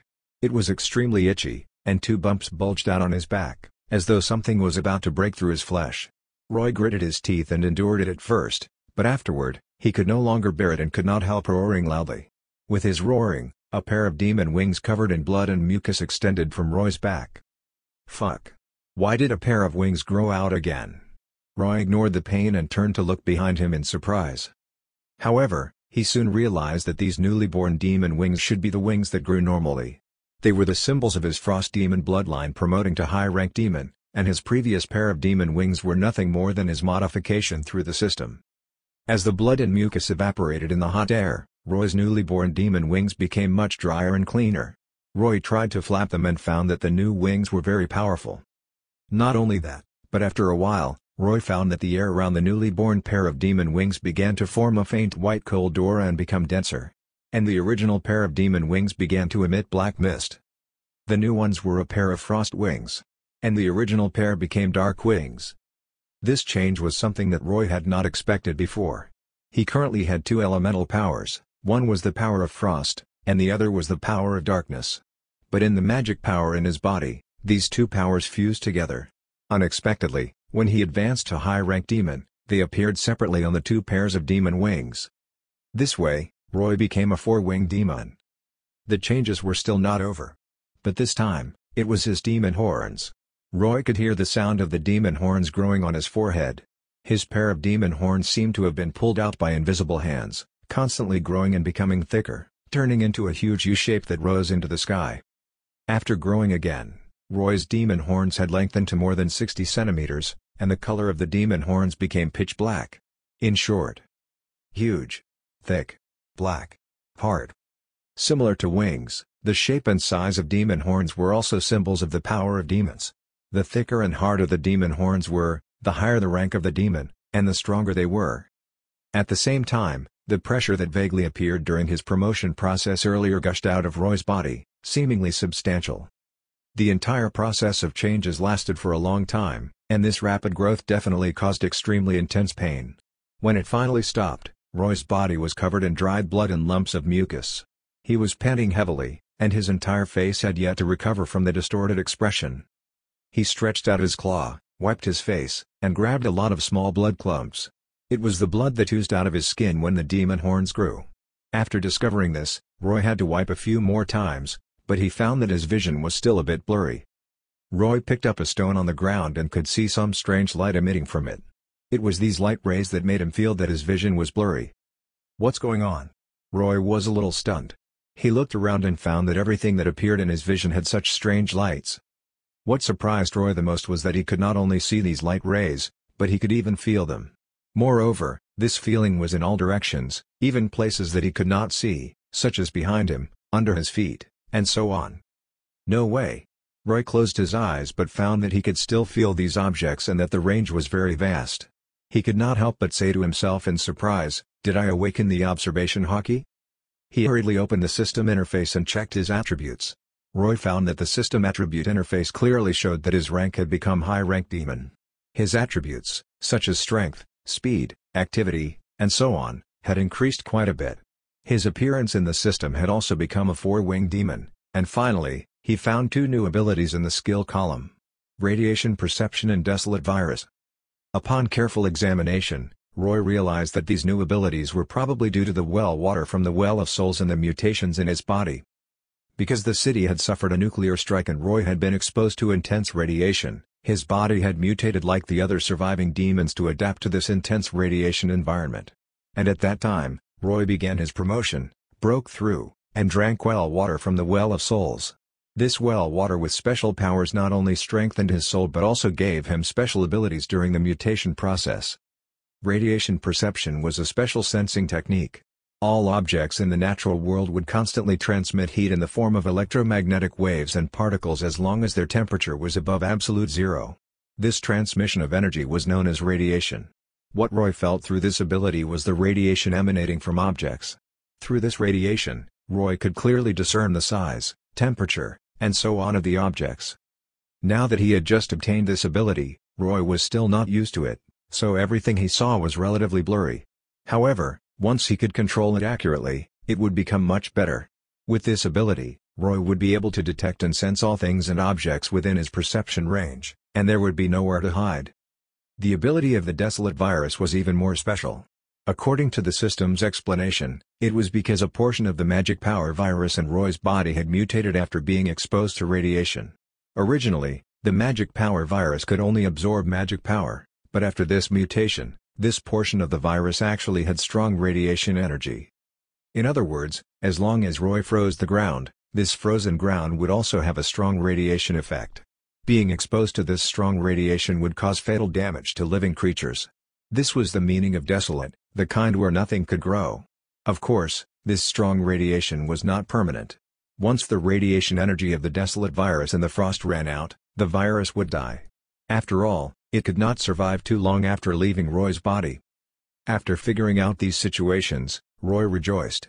In any case, the abilities brought about by these mutations had developed in a good direction. His current combat strength could be said to have reached a new level. Roy flapped his four wings and flew into the sky. Under the dark night sky, he flew excitedly and burst out his magic power freely. No matter where he flew, there would be two trails of white and black in the sky behind him, triggering a large-scale meteorological phenomenon, causing black snow and icicles to fall from the sky. The two elemental powers of frost and darkness were already material in his body. Although he had just promoted to high-rank demon, Roy was undoubtedly one of the stronger ones. After all, those with cheats were different. Chapter 148 Control. After flying excitedly for a while, Roy finally landed on the ground. It was no wonder he was so excited. He was very clear that under the strict hierarchy system of the Abyss, only by becoming a high-rank demon could he truly obtain freedom. Yes, becoming a high-rank demon did not only mean strength but also freedom, because only high-rank demons could be regarded as having authority and truly become part of the ruling class of the demons. Just like in the human world, people wanted to become officials for that authority. Although there were the higher hierarchies of Demon Lord and Demon King above high-rank demon, it was rare to see these higher-level demons. If not for the end war in the Darksiders world, it would have been absolutely impossible to gather so many Demon Lords, let alone a Demon King. In other words, when Roy went to other worlds in the future, he might not encounter Demon Lords and Demon Kings. Without these higher-level demons, no one could control and suppress him. Moreover, even Demon Lords did not necessarily use force to suppress high-rank demons. Most of the time, high-rank demons accompanied Demon Lords, and they were existences equivalent to housekeepers. They took care of trivial matters for the Demon Lords and served them, so the Demon Lords had to give them corresponding respect. Without a betrayal, even Demon Lords could not easily execute high-rank demons. This was all mentioned in Urania's inherited memories. It could be said that after promoting to high-rank demon, both his status and authority had improved considerably. Take Roy's execution mission for example. If he was not a middle-rank demon but a high-rank demon at the time, he could have even chosen to decline. And if he had chosen to decline, then Demon Lord Rogeros could not punish Roy for it. Therefore, Roy finally climbed to the upper level of the demon pyramid. Roy landed in a residential area of this city. Perhaps it was because of the density of the floors here, but the blast wave from the nuclear explosion did not completely raze this place to the ground. Many buildings still had some foundations and small structures left, but the glass of these buildings was long gone. Roy could even imagine the spectacular scene the moment the explosion shattered the glass in this area. In this residential area, there were many low-level demons lurking in all corners, searching for human survivors and beasts such as cats and dogs in order to obtain blood and souls. For these low-level demons who luckily survived the nuclear explosion, this world was basically now their paradise. They could find scattered souls everywhere. In fact, when they encountered angels, they could even gang up and could kill them, and they might even be able to obtain the souls of angels. When Roy landed, because he did not deliberately restrain his magic power, the low-level demons immediately felt the power and pressure exuding from him. They whimpered and spontaneously started gathering toward Roy. When they came in front of Roy, these low-level demons all knelt on the ground and bowed their heads. Those with tails extended their tails toward Roy. Those without tails spread their claws and stretched their palms up toward Roy. Roy had certainly seen this scene before. Back in the Heroes of Might and Magic world, the low-level demons Xeron summoned expressed their obedience to Xeron like this. This posture looked like that of an orangutan. From this point of view, Roy's choice to resist at that time was truly unconventional. These low-level demons were rather large in number. There were low-rank demons and middle-rank demons, adding up to about 1,000 of them in total. It was fine for them to move and hunt for food freely before when there was no high-rank demon leading them, but now that Roy was here, they had to accept Roy's leadership unconditionally. This was the unique authority of high-rank demons. From the moment Roy promoted to high-rank demon, he had automatically obtained the authority of a commander, and he could command these low-level demons at any time to lead them in large-scale battles. Of course, Roy did not need to care about the low-rank demons. But for the middle-rank demons, if Roy wanted to lead them, he had to give them appropriate benefits. After all, middle-rank demons should have their corresponding status. Roy squatted on a broken statue, looking at the low-level demons kneeling on the ground, and felt an unprecedented sense of accomplishment.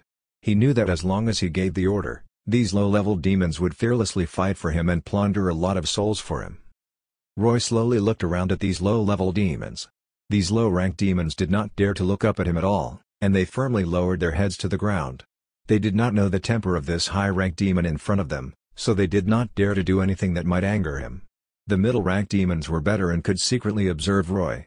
But when Roy looked over, they quickly lowered their heads, not daring to meet his eyes. Now, not only was Roy's four wings exuding powerful magic power, but his body was also much bigger. He was more than 3 meters tall and had well-developed muscles. Coupled with his even more savage appearance and demon horns, he looked extremely threatening. Therefore, all the low-level demons around were waiting silently, not daring to make a sound. Now, after a while, Roy finally spoke. This was the first time he spoke after promoting. He found that his voice had become much lower, and the scattered magic power mixed into the demon words greatly increased the sense of soul vibration. The moment he spoke, all the demons present could not help but listen carefully. Now, all winged demons, move out and fly to the sea to search for human weapons. Roy gave his first order. Find them. Roar. Yes. Your Excellency. With the simultaneous roar, the winged demons immediately flapped their wings and flew toward the sea. Roy also spread his wings and flew up, following behind them toward the sea. Earlier, Roy had seen traces of intercontinental missiles rising in the sky east of the city in the distance. Although they had been hundreds of kilometers away, the strong light of the flames was too eye-catching in the night sky, so Roy knew that there were definitely human ships or nuclear submarines. Nuclear bombs had been launched in the nearby sea. After all, this city was a large one with millions of people, and human troops had fought against angels and demons in the city before, so it was very likely that there was a military base here. The ships or nuclear submarines that launched the intercontinental missiles might have sailed out from a secret base in this city. It had been a few hours since the first wave of nuclear strikes. Although the angels and demons had suffered damage, the losses were not too serious, and many angels and demons were still active in the city. It was impossible for the humans not to observe this situation, so it was hard to guarantee that there would not be a second wave of nuclear strikes. The humans were already fighting with the mentality of perishing together. After the first wave of nuclear attacks, environmental damage was inevitable anyway, so it was very possible that they would launch more nuclear bombs in hopelessness and recklessness. The power of nuclear bombs was still very formidable. High-ranked demons who were unprepared and did not have protection could die in the explosions. Of course, Roy did not want to be horribly blasted by a nuclear bomb as soon as he promoted to high-ranked demon, so after commanding these demons, his first thought was to find those human ships or nuclear submarines. Although he now had the unique ability of radiation perception, it was impossible for him to search such a vast sea alone. With the help of so many low-level demons, searching would definitely be much easier. Numerous winged demons flew toward the sea. To Roy's surprise, it seemed that he was not the only one who thought of this. Other high-ranked demons had also thought of this. When flying to the beach, Roy saw a large number of demons gathering in other directions, and behind them were high-ranked demons commanding them. These demons that gathered divided their search areas tacitly, each taking action to find traces of humans on the sea. Some demons who knew how to swim dived into the sea and searched below. After flying forward about 100 kilometers, Roy saw that even the angel army had appeared in the sky above the sea. It seemed that not only demons but angels also felt the threat of human nuclear weapons and did not hesitate to send troops to search. When the flying demons saw these angel soldiers, many of them looked at Roy, who was flying in the middle, waiting for his instructions. Roy looked ahead and found that there were several angels in this army that emitted rather strong radiation, indicating that they might be powerful, commanding high-level angels. Find the humans first. Don't get into conflicts with these angels for now, Roy ordered calmly. Thus, under his command, the demons tried to avoid the areas the angel troops were searching. It seemed that the angel troops on the other side had also discovered the existence of Roy, a powerful four-winged high-ranked demon. Out of caution, they did not rashly rush to the demon and only vigilantly watched him while continuing their search. Both sides maintained restraint tacitly and concentrated on searching for the human ships first, making Roy feel sorrow for the humans of this world. Not only had they encountered the end war, but they had also aroused the common fear of the angels and demons because they had fired nuclear bombs ruthlessly. How could this be described with merely the single word tragic? Chapter 149 Brief Interlude.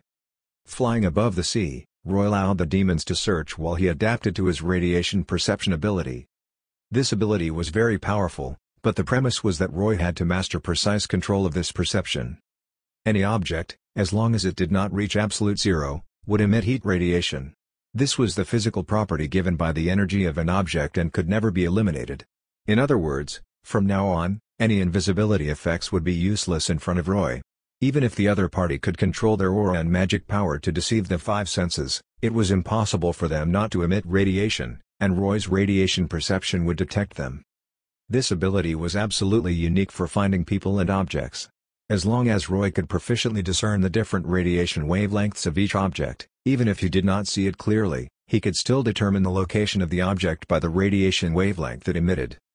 But for now, this ability was causing Roy a lot of trouble. Putting everything else aside, the sun and moon in the sky were massive sources of radiation. In Roy's perception, the sense of the existence of these two celestial bodies was incomparably intense. Without being able to control and block his perception of objects precisely, anything Roy saw now was affecting his perception. Fortunately, this ability completely belonged to him and could be controlled through constant practice, which was what Roy was currently doing. The search for the human ships by the angels and demons was still continuing, but Roy was now certain that the nuclear bombs the humans launched should be from nuclear submarines hidden under the water. If they were warships, they would have been long discovered under such an intensive search, so he gave the appropriate order to get the demons to search the seabed as much as possible. As if sensing the actions of the demon led by Roy, a high-ranked demon that had been flying nearby approached Roy. This should be a berserk demon, a demon race famous for its strength. He was about the same height as Roy, but his muscles were more developed, his skin was cyan, and hard scales covered some of his vital parts. Both his hands and feet had thick bones, and the claws of his hands were nearly a meter long, looking like the extra-long claws of the female experimental subject in the Wolverine but longer and sharper. Roy looked at this berserk demon's claws and could not help but think of his former modification plan. At that time, Roy had thought of transforming his claws into adamantium, but after his bloodline awakened, Roy found that he was more skilled at using magic power, so this modification plan was over. Looking at the black light shining from the berserk demon's claws, Roy felt that the hardness of this demon's claws was probably not worse than that of adamantium. After flying in front of Roy, the berserk demon stopped a distance away and then said to Roy in a low, muffled voice, "My name is Gasric. Powerful frost demon warrior, you seem to be stepping up your search of the seabed?" Hearing the other party's name, Roy knew that this high-ranked demon did not have any hostility. This was an exchange between high-ranked demons, so he nodded. "My name is Osiris. There should be human submarines near this sea area." "Submarine? What is that?" Gasric was dumbfounded, but he quickly shook his head. "Whatever they are, they're at the bottom of the sea, right?" Roy nodded without saying anything. Gasric looked around. "Can you create a piece of land? I can think of a way to summon some sea demons to help us find them.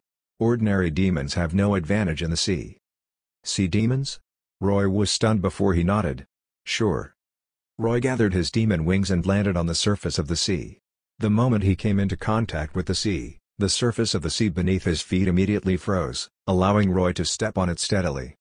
Roy placed his hand on the ice surface and output his magic power again. In the blink of an eye, the black ice beneath his feet spread out again. Just a small amount of magic power was enough to freeze the sea within a few kilometers. After becoming a high-ranked demon, Roy's magic power quality was incomparable. Even though his magic power value was still 5,000, the completely compressed magic power was 3 to 4 times more efficient than before. To put it bluntly, if Roy fully unleashed his magic power, he could instantly freeze thousands of square kilometers of sea, and he could now use a skill like Ice Age. "Is this enough?" Roy asked. "It's enough." Gasric landed on the ice and firmly grabbed the ice with the sharp nails on his feet. He then shivered and said, "Seriously, I envy you elemental demons sometimes." Roy did not say anything and merely gestured with his hand. He knew that races like the berserk demons were classified as war demons in the abyss, and their magic power was mostly used in combat. When it came to using magic power and elemental powers to transform the environment like Roy, they were far inferior to elemental demons. Gasric did not waste any time. He began engraving the magic formation of the Gate of the Abyss on the ice Roy created. He planned to open a Gate of the Abyss here and summon some sea demons to assist in the search. His sharp nails could engrave marks on Roy's black ice, but Roy's black frost power contained the magic power virus and the desolate virus, so it did not take long before Gasric looked up at Roy in astonishment.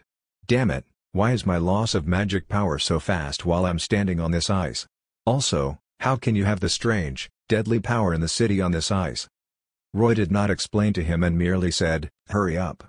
This ice isn't real land, so it'll be troublesome if you stay too long." Gasric carefully stared at Roy for a while. As a high-rank demon, he knew that Roy's power had to be unique, so he hurried to finish engraving the magic formation and input magic power into it. With the input of Gasric's magic power, a huge black gate of the abyss opened. Only after becoming a high-rank demon was it possible to open such a huge gate of the abyss. This was determined by the nature of magic power. When Roy was a middle-rank demon, he once opened a gate of the abyss through a magic formation, but at that time, only he could enter the gate of the abyss. However, a gate of the abyss opened using the magic power of high-rank demons could accommodate many demons. This was why high-rank demons could summon other demons to fight. When the opening of the gate of the abyss, a group of strange-looking demons emerged one after another. The reason why they looked strange was that they all had characteristics of fish creatures. Either the demons were huge and full of sharp teeth like a lanternfish, or they had a human body and a fish tail, rather resembling demons like Nagas. Just like what Gasric said, these demons were all demons living in the sea. After appearing on the ice, these sea demons seemed to be very uncomfortable, but they still forced themselves to endure. They crawled on the ground and bowed to Gasric. "Your Excellency, we are here at your summons. Please give us your instructions. Go to the bottom of the sea and search for human creations. If you find anything suspicious, report immediately," Gasric said coldly. "Yes." These sea demons responded respectfully. But when they turned their heads and looked around, they were dumbfounded. Roy's ice surface covered a few kilometers of the sea, and they would have to go very far to jump into the sea. But the bodies of these sea demons were not very suitable for crawling on the ice. They would freeze. They could clearly sense the powerful frost magic power emanating from Roy, so they knew that the ice was created by this high-rank frost demon in front of them. Thus, they eagerly looked at Roy, hoping that he would have mercy and put away his frost magic power so that they could enter the water as soon as possible. Looking at the ferocious sea demons staring at him with their small eyes and pretending to be pitiful, Roy was a little speechless. He could only lightly stomp on the ice, causing the ice beneath the sea demons to collapse. After entering the water, the sea demons heaved a sigh of relief and surfaced. "Thank you, Your Excellency." Then they dived into the sea. After the sea demons left, Roy asked Gasric curiously, "You can summon sea demons?" "Sea demons are the same as land demons and are divided into levels," Gasric explained. "Low-level demons have to obey high-level demons. They rarely interact with land demons, but there are altars of the gates of the abyss in the ocean of the abyss, so you can also summon them. You only need to locate an altar at the bottom of the sea when opening a gate of the abyss." "I see." Roy understood. Whenever he came into contact with some new demon races, Roy had an eye-opener. The more he interacted with them, the more he discovered how complex the demon race was. High-rank demons might have conflicts with each other, but that would only occur when it came to benefits. Otherwise, high-rank demons could communicate equally. While waiting for the sea demons to report back, Roy began to chat with Gasric. He found that Gasric had also gone to many worlds, and when they chatted, they were exchanging information about these worlds.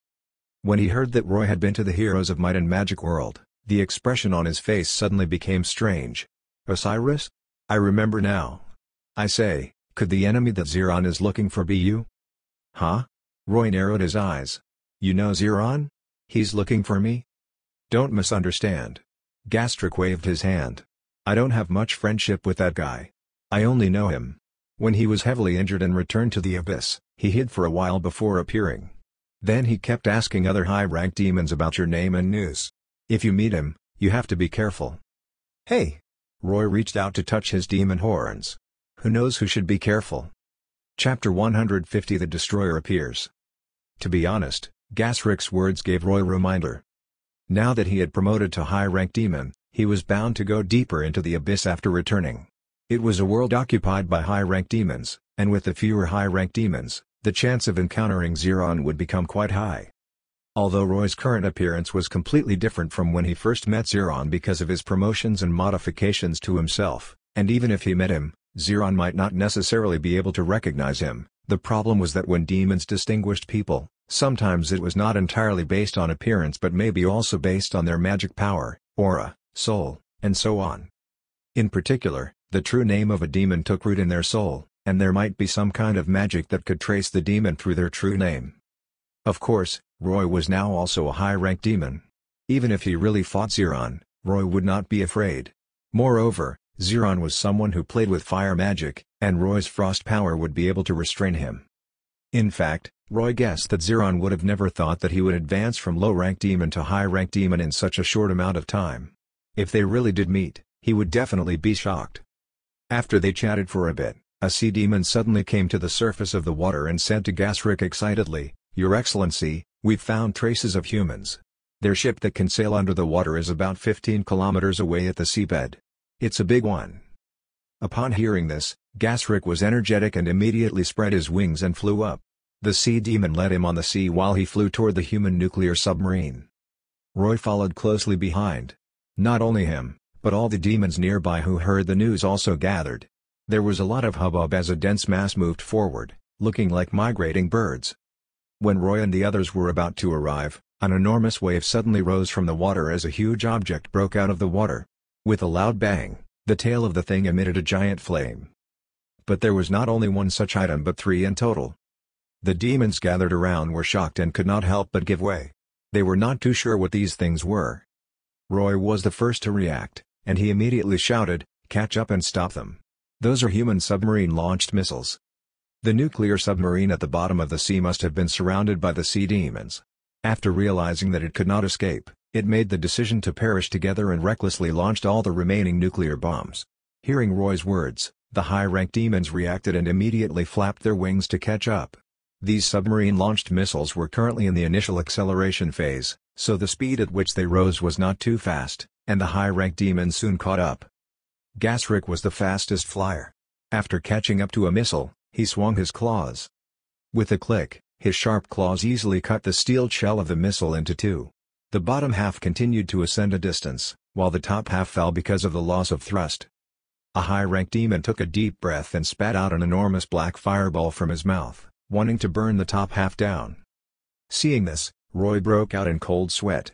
Without even thinking, he immediately waved his hand, and a black ice wall formed in midair to block the path of the fireball. After the fireball hit Roy's ice wall, it immediately exploded violently, and then the fireball and ice wall perished together. The top half of the missile continued to fall. Some flying demons reacted quickly and swiftly flew forward to catch this half of the missile. The high-ranked demon who spat out the fireball was taken back for a moment before looking at Roy. "Why did you stop me? Damn it! Do you want to bury all of us here?" Roy could not help but curse at him.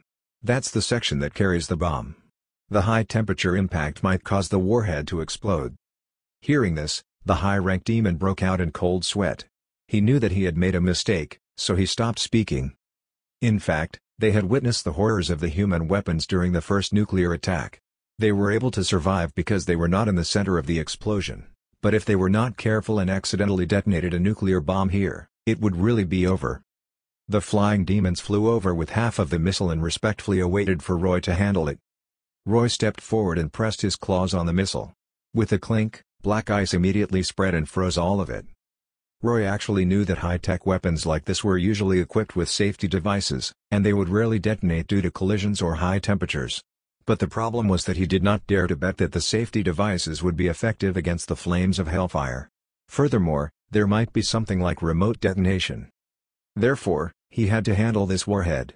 With the temperature of his dark cold, it was enough to freeze the electronic components inside the missile, making it no longer work. Moreover, in his magic power, he now had the desolate virus that contained strong radiation, which could also interfere with the operation of the electronic components. The high-ranked demons pursuing the other 2 missiles returned with them. They noticed the situation here and realized that they could not casually handle the human weapons, so they brought them back and handed them to Roy to handle. After freezing the 3 missiles with magic power, Roy heaved a sigh of relief. The power of nuclear bombs was still very terrifying, and even high-ranked demons did not dare to be careless. Perhaps, if humans had been given more time, they could have really defeated both the demons and angels in this end war and won the choice of fate. Unfortunately, because of a scheme, the end war was started prematurely. After dealing with the 3 missiles, Roy got the low-level demons to find a deserted place to put them. A group of low-level demons obeyed his orders, while the high-ranked demons surrounded Roy.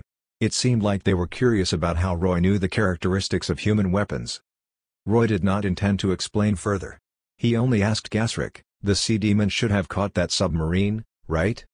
"Caught." Gasrick nodded. "But that ship doesn't seem to have any resistance." The sea demons ripped the hull open, and as soon as the seawater poured in, the humans inside drowned. "Don't rush to send them back yet. Let them search the seabed. There might be other submarines," Roy said. Roy was very clear that the humans of this world were probably already at their limits. Their homes were destroyed, and their race was facing extinction. At this time, humans could do anything. Regardless of his sympathy for them, his first and most important concern was to consider how to ensure his safety. He did not want to be hit by dozens of nuclear bombs while he was hunting souls. "I am now a demon." Roy touched his demon horns and sighed. The rest was temporarily handed over to the sea demons. Roy and the other high-ranked demons planned to return, but just as they were about to leave, a sudden change happened. A fierce pressure that was strong enough to make even the high-ranked demons tremble suddenly came from the other end of the sea. All the high-ranked demons present, including Roy, felt it and could not help but look back. The low-level demons fared even worse. They were so shocked by the pressure that they fell into the sea one by one. Above the sea in the distance, they could see a huge black spot rapidly approaching. Damn it! This magic power aura. A high-ranked demon could not help but exclaim when he realized what was going on. "It's a dragon." "No, wait.